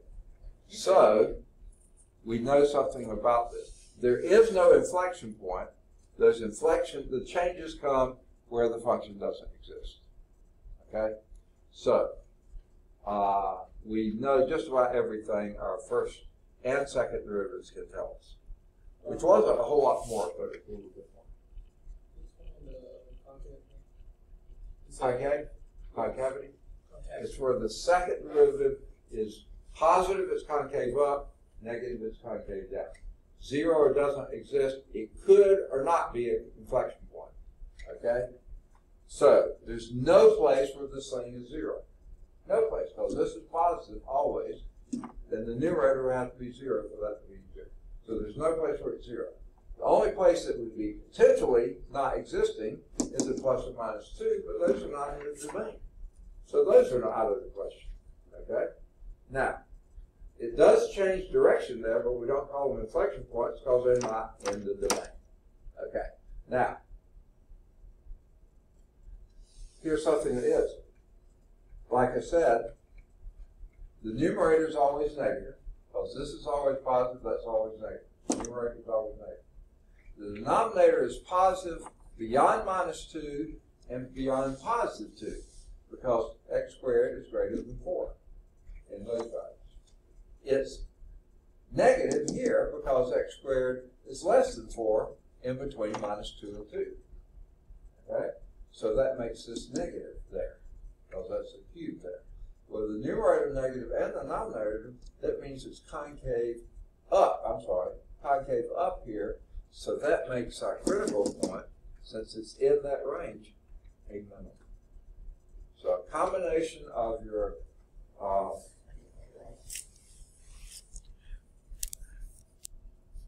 from x equal negative infinity to negative 2, your expression here is concave down. When it's between negative 2 and 2, your concavity is positive, concave up. And when it's between 2 and infinity, you're concave down again. Okay? Now, those are inflection points there, though they change concavity, but because those are not points that the function is even defined at. Now, since it's concave up, in the place where your critical point is, that means that critical point has to be a minimum. So now we found our minimum. It's your y-intercept. It's also your local extrema, local minimum. So now we can do a good job of graphing the function, okay? Or at least a credible job. Let's put our vertical asymptotes in. Okay? I'm going to put them in red because you can't touch them. Okay? I tried to put them in red. There we go. -2 and +2. Okay. Vertical asymptotes are there. Horizontal asymptote, let's go on and put that in while I'm there. Well, I forgot to mark my scale. 1, 2, 3, 4, 5, 6. Okay. Horizontal asymptote was at y is equal to 2. Okay, that divvies up our function. Okay. Now let's put the points we know. X-intercept 3, 0 right there, and -3, 0 right there. That gives us just about everything we need to know in that sector.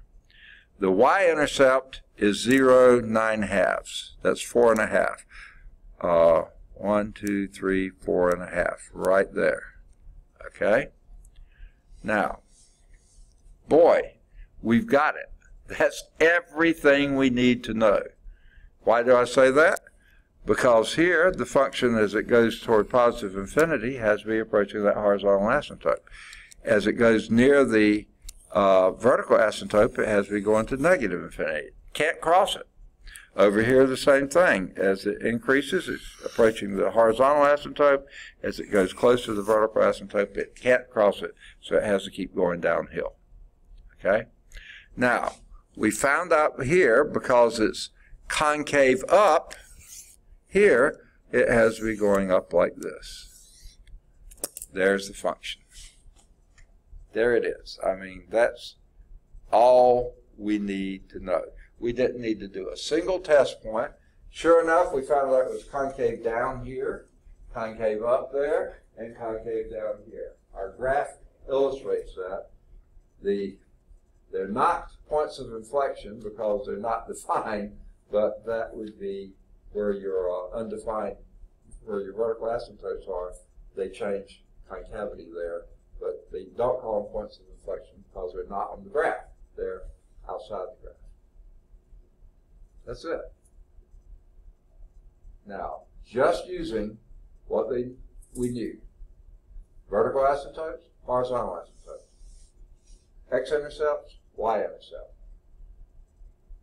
First derivative, critical points. Second derivative, concavity. You get all that, you got the whole graph done for you. Now, you won't always. Sometimes you will have to do a test point or two just to fill in the gap. In this one, we didn't need to do a single test point. We had everything we needed. Okay? Make sense? Okay. If you look at what the book did, I don't think their picture is quite as pretty as mine. Let's see if I can get this here. So there we have it. Vertical asymptotes is negative, x equal -2, y is equal, x equal +2. Horizontal asymptote, y is equal to 2. We got all those. Your intercept was at -3, 0, and +3, 0. Your y-intercept is 0, 9/2, exactly like we did. Found out it was a negative minimum. Why? Because it was concave up at that point. So it had to be a negative minimum. And it was concave down everywhere out here. So we basically have everything we need to know without a single test point. Okay? They didn't do a test point. Good for them. Okay? That gave them everything they needed. Well, why was I holding up the book? They're going to do it right now. All right for me to erase? Yeah or nay? Yeah. Okay. Let's watch them do it. Domain, all real numbers except x equal plus or minus 2, exactly like we found. We didn't do the range because basically only after you draw the graph can you really determine the range, okay? But it's from 9/2 up is the positive part, and from negative infinity up to positive 2 is the lower part. So from negative infinity up to 2, and then from 9/2 to, and you can't tell that looking at it. So don't let them fool you here. You can't look at the function and say, oh, I know that's got to be the range. No, you have to draw the graph first, okay? And when we draw the graph, I'll come back and show you, yeah, that's the range, okay? X-intercepts we figured out to be minus 3, 0 and 3, 0. We got those. Y-intercept was 0, 9/2. We got that one too. Vertical asymptotes, that's where it can't exist at plus or minus 2. X equal plus or minus 2. Horizontal asymptote, y is equal to 2, you got from ratio of leading terms. Okay? Symmetry, it is, I didn't go over that, but it is symmetric with respect to the y-axis. How do we know that? Can we look at the function and know that? Anybody? Can you look at that function and tell me it's symmetric about the y-axis? Yay or no? I see your head shaking. No? Yeah, you can. Look at the exponents. They're all even. They're both 2. They're all even. That means it's an even function, so it's going to be symmetric about the y-axis. So we could have said that. We found it out. Say again? I mean, it says that that's horizontal asymptote. How do you know it's the y-axis? Say that one more time. I mean, you said they both have the same square root, right? So they're even. Okay. They both have the same degree. Okay? They're even. All the exponents are even, meaning it's an even function. So that's horizontal. So, no, even function means it's symmetric about the y-axis. An odd function would be symmetric about the origin. We don't really have anything that tells you if it's symmetric about the horizontal axis. It almost can't be if it's a function. Because if it's the same thing above and below, then vertical line test fails. Okay, so it can't be that. So we're only symmetric about the y-axis or about the origin. If it's even function, it's symmetric about the y-axis. Odd function about the origin. If it's neither, it's not symmetric about any of those. So yes, we could have told that was an even function, so it is symmetric about the y-axis. It's back to the y-axis. All right. First derivative gave us that. They didn't show the hard part of doing that, but we did. Second derivative is that. They didn't show how they got it, just showed that was the final answer, and that's what we got. Critical number was x equals 0. That's where the first derivative is equal to 0. And the points of inflection, there are none. Even though you do have a change of concavity, you have 2 places where the second derivative doesn't exist, but those are the places where the function doesn't exist, so they're not in the domain of the function. It has to be in the domain of the function to be a point of inflection, or a critical number, okay? Because certainly those places where it doesn't exist, the first derivative doesn't exist either. Okay. We didn't need the test intervals, okay? But they are here from minus infinity to minus 2, from minus 2 to 0. We don't really need that one, or 0 to 2, and 2 to infinity. Okay.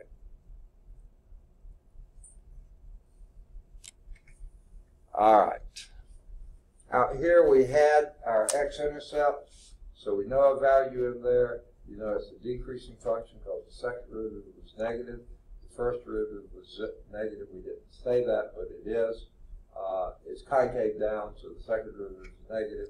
So it's got to be first derivative negative 2. Okay? X equals negative 2. Nothing's defined there. First derivative, second derivative, or function. So you can't call it anything. except a vertical asymptote where the function is undefined. If it's not a removable discontinuity, that's going to be a vertical asymptote. In between here, actually in between here, -2 to 2, we know we have the y-intercept there. We also know this is a critical value. The first derivative is 0. And the second derivative is positive there. You know that has to be a relative number. Okay? And everything else, first derivative is negative here, decreasing positive there. But you knew that from the concave upward. Okay? X equal 2, vertical asymptote. Anything beyond that, including our x-intercept, 3, 0. First derivative increasing, second derivative decreasing, increasing functions sloping down. So yeah, that gave us all. Now, once you draw the function, then you can say its range is from -infinity to 2, parentheses 2. The range, -infinity to 2, but the 2 is not inclusive because it never touches the horizontal asymptote. It could, but it doesn't, okay?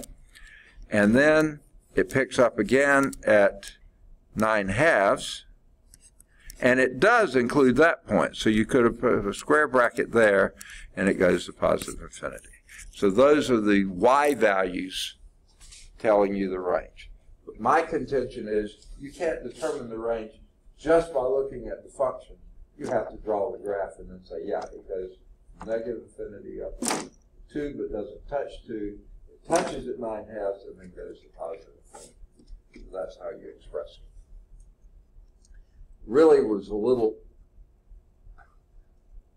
unfair of them to put it right at the beginning as if you could see that right off the top. You can't. You have to draw the graph to see that.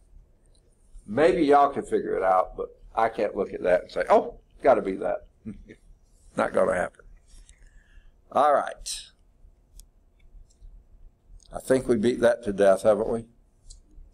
Any questions? All right. Now, where does this pick up?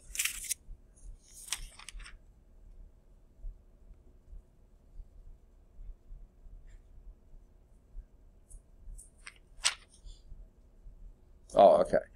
They skip example 2. I thought they did. So let's go back and do example 2.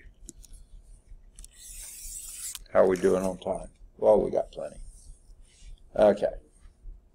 Analyze and sketch the graph of alpha of x is equal to x squared minus 2x plus 4 divided by x minus 2.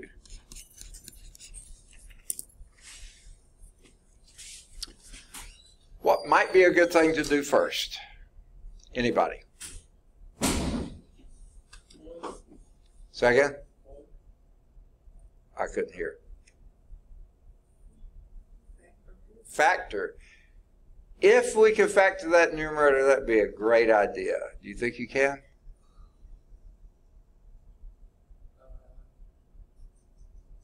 Yep. You do? How would it factor?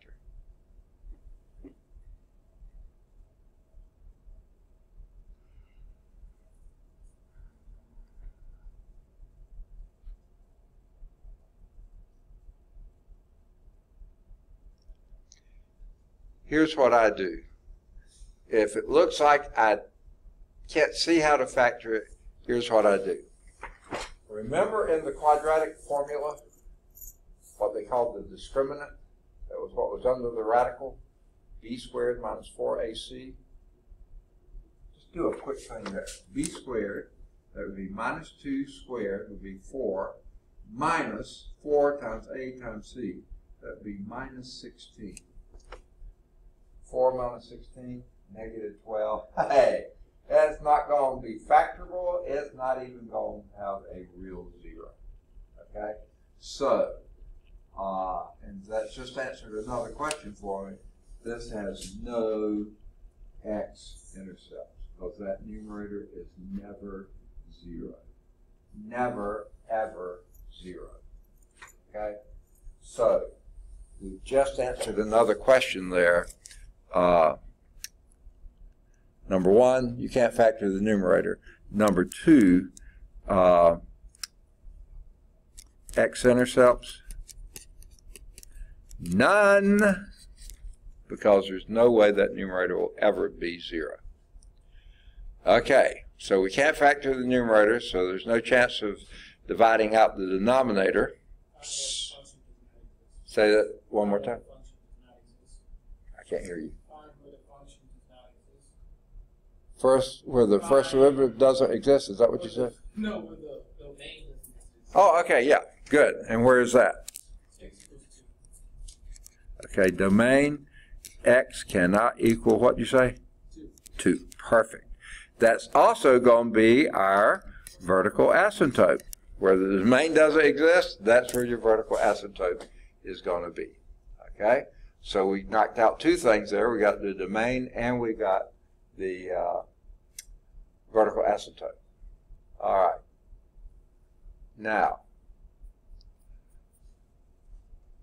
what to go for next? And we have already determined no x-intercepts. Anything else?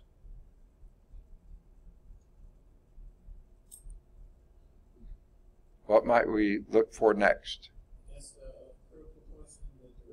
Okay, we can do that. Let's knock out all the things we can know from our pre-calculus first. Second, horizontal asymptote. Where would that be?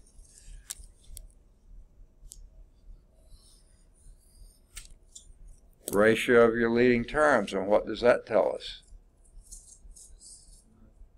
There aren't any. Oh well, ratio of the leading terms is x. And as x goes to the positive or negative infinity, as x goes to positive infinity, it gets infinitely large. X goes to negative infinity, it goes infinitely small. Not going to have a horizontal asymptote. So horizontal asymptote, none. However, it does have a slant asymptote. How do we know that? Because the degree of the numerator is exactly 1 more than the degree of the denominator. And we can do this division by synthetic division. What do we put on the outside?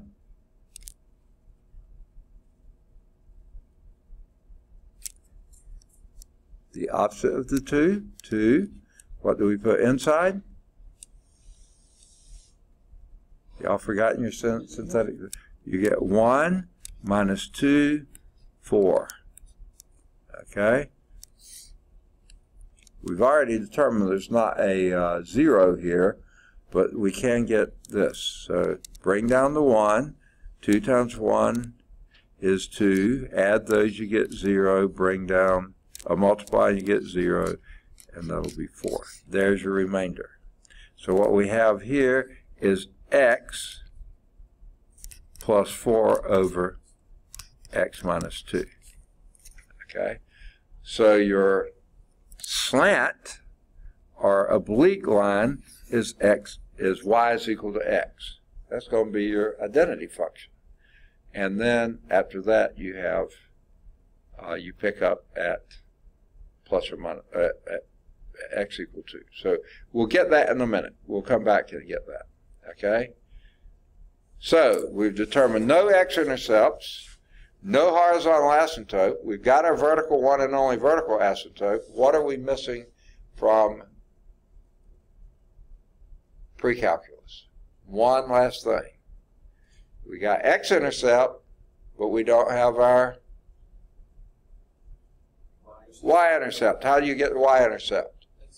Set x equals 0. So go back to your original function, set x equals 0. What do we have left?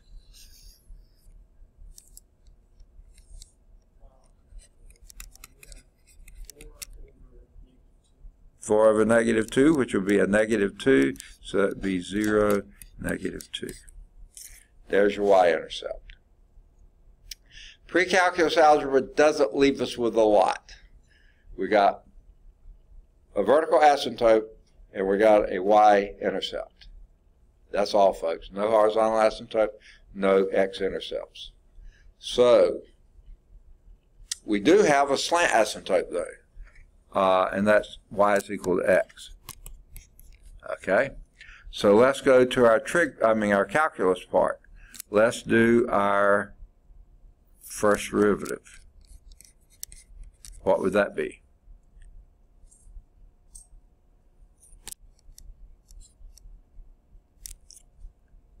Anybody? First derivative. I can't hear you.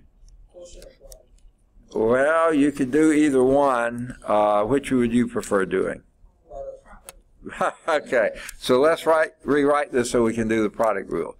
This would be x squared minus 2x plus 4 times x minus 2 to the minus 1 power. Perfect.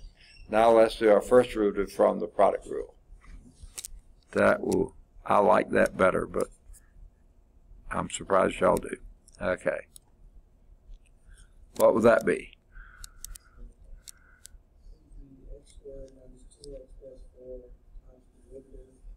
Okay, so what you're saying? It's the first function times the second function prime plus. Okay, so the first, so it's x squared minus 2x plus 4 times the derivative of the second, which is negative 1 times x minus 2 to the minus 2. It looks like a plus 2, but I was just trying to get, oops. Okay.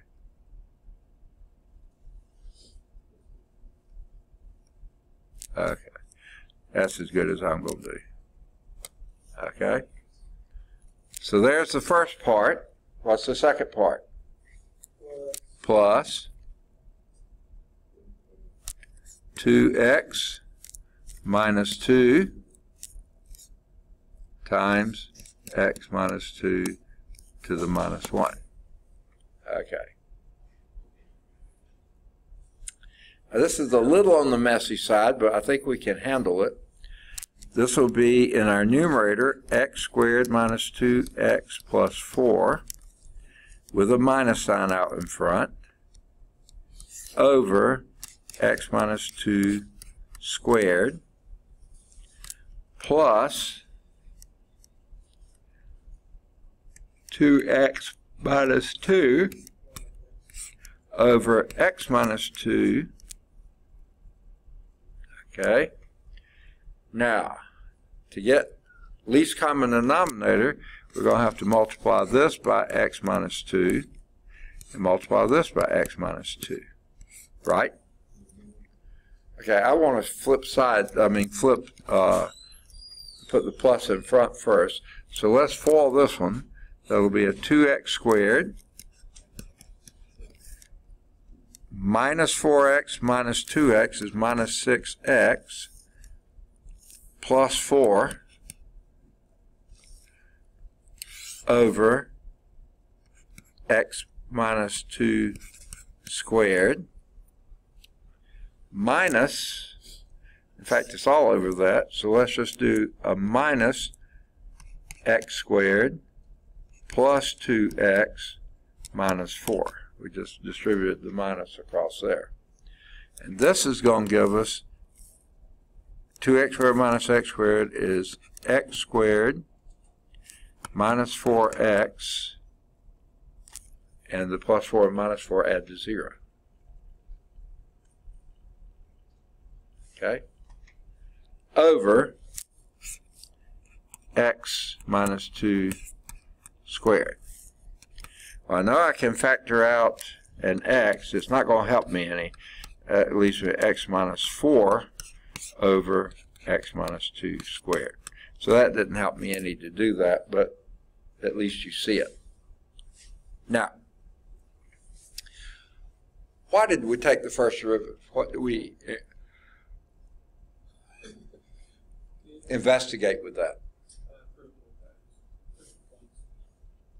critical numbers. And where are those found? Well, the first derivative is either. Okay. Where is that equal to 0? F prime of x is equal to 0 at, I see two possibilities. At x equal 0 or x equal 4. Okay?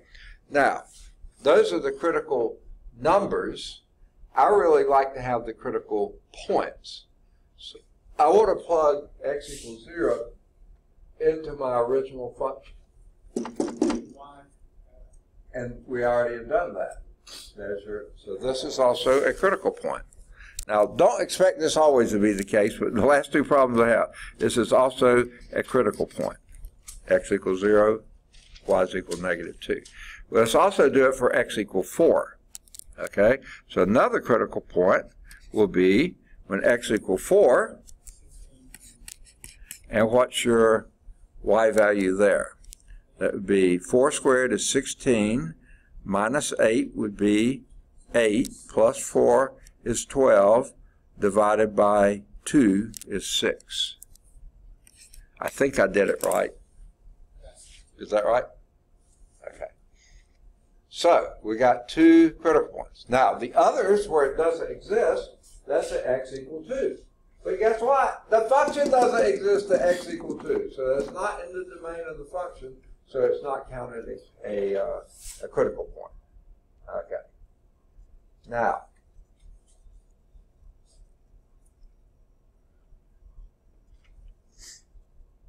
the question is, still got to do our what? Did the first derivative, need our second derivative. Okay. Now, we can either use this form, or we can modify that slightly and do it as a product rule. I really don't care which you want like to do. Quotient rule in this form, or product rule if we change it a little bit. You decide. Second? Last time we did I can't. Last time we did quotient rule. Yeah. Okay, you want quotient rule again, or you don't? No. Okay, let's do product rule. So let's rewrite this as x squared minus 4 times x minus 2 to the minus 2. Okay? What's that? I still can't do it. X squared minus 4 to x squared minus 4x. Oh, you're right. I'm sorry. X squared minus 4x times x minus 2 to the minus 2. Okay. So let's do F double prime. All right. What's that going to equal?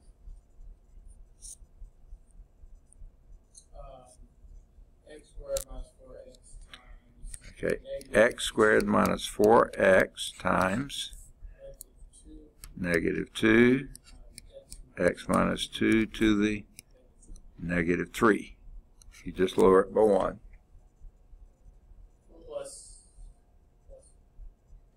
Lower the exponent by 1. Power rule, right? Okay. Now this is messy, sorry. Let me write it up here.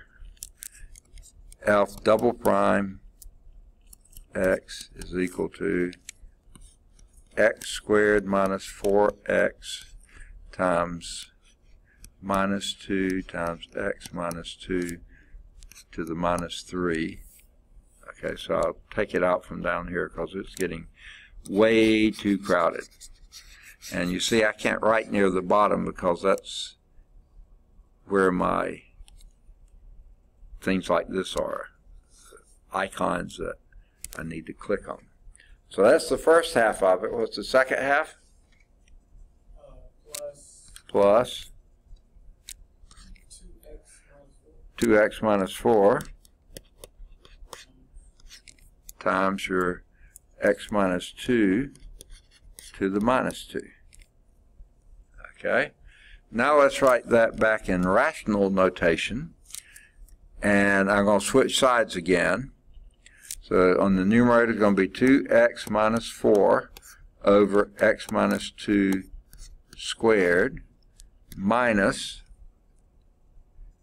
and we're going to have a 2x squared plus 4x over x minus 2 cubed.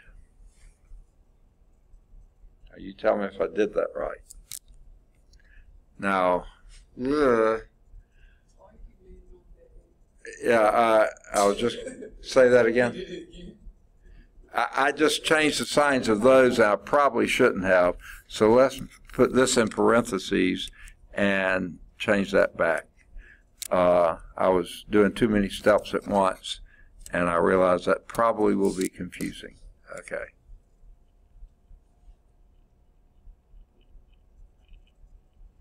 I flip sides. Okay. So we're going to have to multiply this term by another x minus 2, which means multiply this one by another x minus 2. It's supposed to be a 2 in there that didn't show up. Okay. So let's FOIL those. Yuck, I'm running out of room again. And this will be 2x squared. And you got a minus 4x is minus 8x.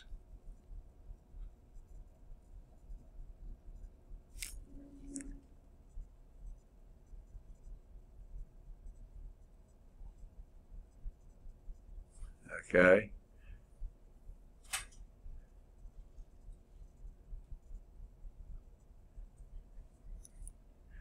I'm having trouble reading my writing here. Let me do it. Okay. You got 2x squared. I see that one. And a minus 4x and another minus 4x. A plus 8. That's what I'm missing. Plus 8. Okay. Knew I was missing something there. Minus 2x squared plus 4x. Now I'm doing what I was planning to do earlier. Okay. When you combine these terms, and this is all over x minus 2 cubed. When you combine there, the x squared terms go out, and you have a minus 4x plus 8 over x minus 2 cubed,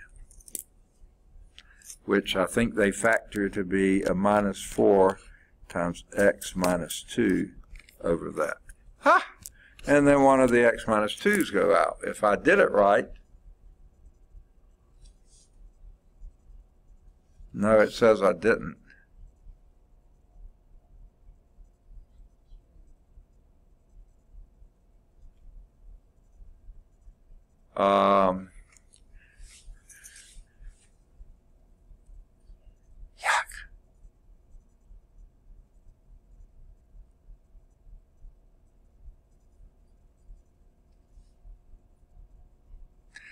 Up here, sorry about this, folks.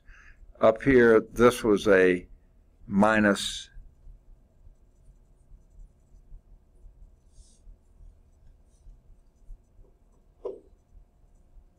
no. It's a plus 8x. Why did my screen just go? Just came back. I've gotten lost because of all the mess here. Up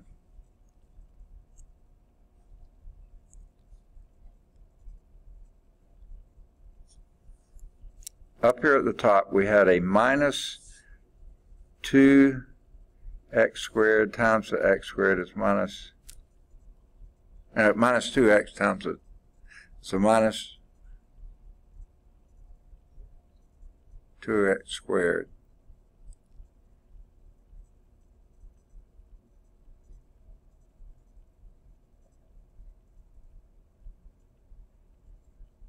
Plus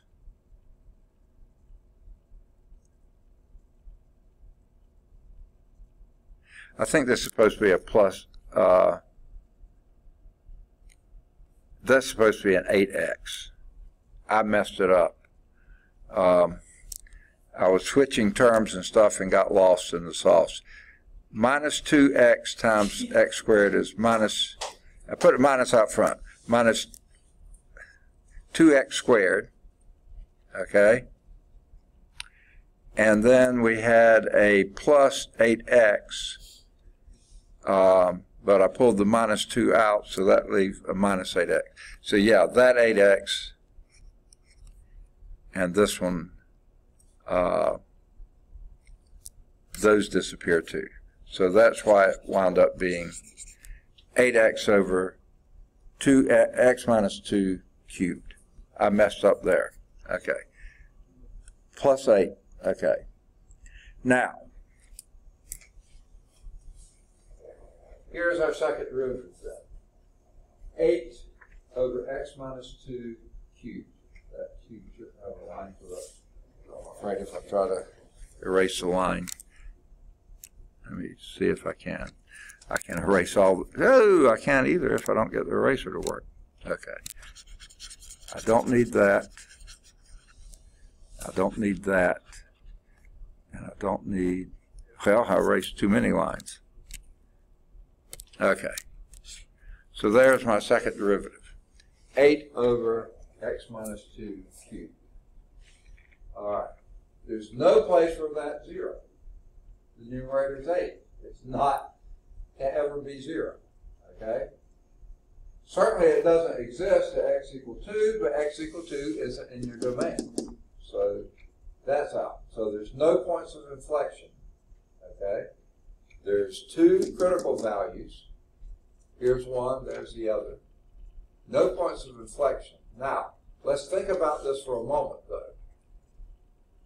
What we have is 2 regions. The domain is x less than 2 and x greater than 2. When x is less than 2,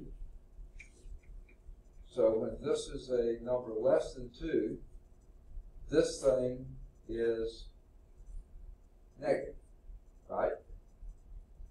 A negative number cubed. So our second derivative is negative, meaning concave down when you're less than 2. If x is greater than 2, then this thing is positive, so it's concave up when it's any value greater than 2. So it does give you your concavity, but it just doesn't give you a point of inflection. What would have been a point of inflection is where it doesn't exist anyway. So now we've got enough information, but just no room to write it. So let me do the same thing I did before and erase everything but the crucial pieces. I want to say critical pieces, but you can't say that. So I don't need our our synthetic division anymore, so that's out.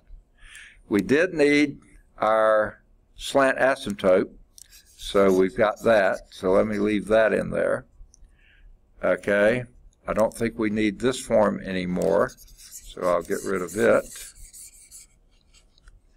I don't need these ugly calculations here where I made my error, but found it later.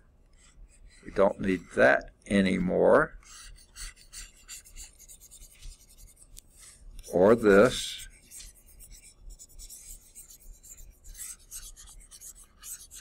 We do need our second derivative, so I'm going to leave that in here and rewrite it as our second derivative. Okay. Those are all.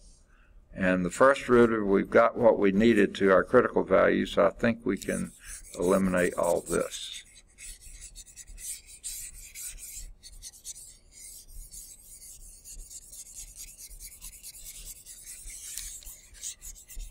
I hope I'm not erasing too much, but if I am, y'all got it in your notes. I know that. Okay. Oh, we're almost out of time. But I think we can finish the problem now that if I can get all this erased so we can draw our graph. Okay. Now,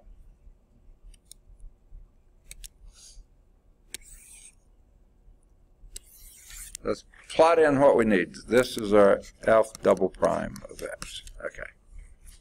I don't think we'll need it, but I wanted to leave it in there. Okay. So they tick off a few points. 1, 2, 3, 4, 5, 6. Negative 1, 2, 3, 4, 5, 6. Positive 1, 2, 3, 4, 5, 6. Negative 1, 2, 3, 4. Okay. Got it. Not much to go on here. We have a vertical asymptote at x equal 2. So let's dot that in. Whoa, it didn't pick up red.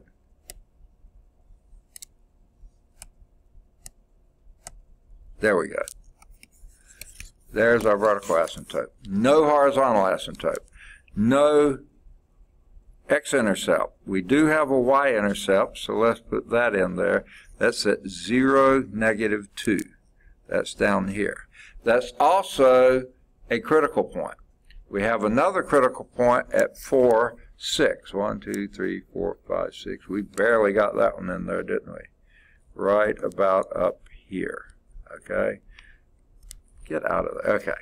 There we have another critical point at 4, 6. Or somewhere close to that.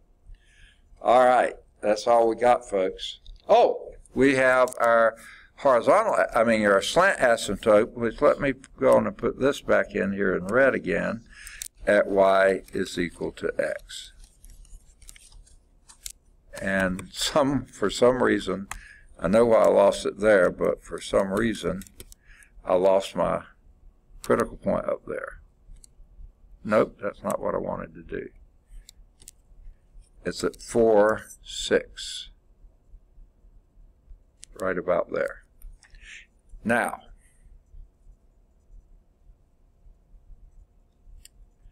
we do have enough information. We know we have a critical point at 0, negative 2 right there, and we also know that the function is concave down there. So it's going to the slant asymptote in this direction and the vertical asymptote in that direction with a slope here of 0. Yes, we know that. Up here, we know this is a minimum because our second derivative is positive up here, so it's going to our slant asymptote in that direction and our vertical asymptote there with a slope of 0 there. There it is. Not well drawn, but you got it. And sure enough, no horizontal asymptote. There is a slant asymptote, but there's no x-intercept because it never touches. It's down here or up there. Never touches the x-axis. So sure enough, that's how it looks. Now let's see how the books look. And I'll hold it up here so it doesn't show. And you see, we got it. We did everything. They didn't show the slant asymptote. That would have been helpful. But there's your minimum at 4, 6, your maximum at 0, negative 2. I didn't label that. I should have. Maximum here, minimum there because of your second derivative. Goodness gracious, that's a heavy book. All right. So there was example 2. I don't think we're going to have time for example 3, so that's where we'll start next time. So let me do some erasing here. Okay, we'll begin right there with example 3. Let's see, homework exercises here. Oh yeah, we came close to finishing 3-6. I think you can do all of them 5 through 8. Only 5 and 7 are in the back of the book and at Calc Chat, but I think you can match those functions in the A, B, C, D to the first derivatives in 5, 6, 7, and 8. But the answers are only good for 5 and 7 at Calc Chat and in the back of the book. And then you can do any of the odds 9 through 35. They're all at Calc Chat. 33 is at Calc View. And you can do, let's stop there, okay? Because the rest of them get into the trig stuff, so we'll come back and do those later. In fact, let me back off and say just do 9 through 23. we'll come back and do 25 too. 9 through 23, they're all at Calc Chat. Good deal. Any questions? Good deal. Thanks for hanging with us the whole time. And we will pick up and do from there next time. Any questions? Can't find my cursor. There it is. Somewhere it's jumping all over the place.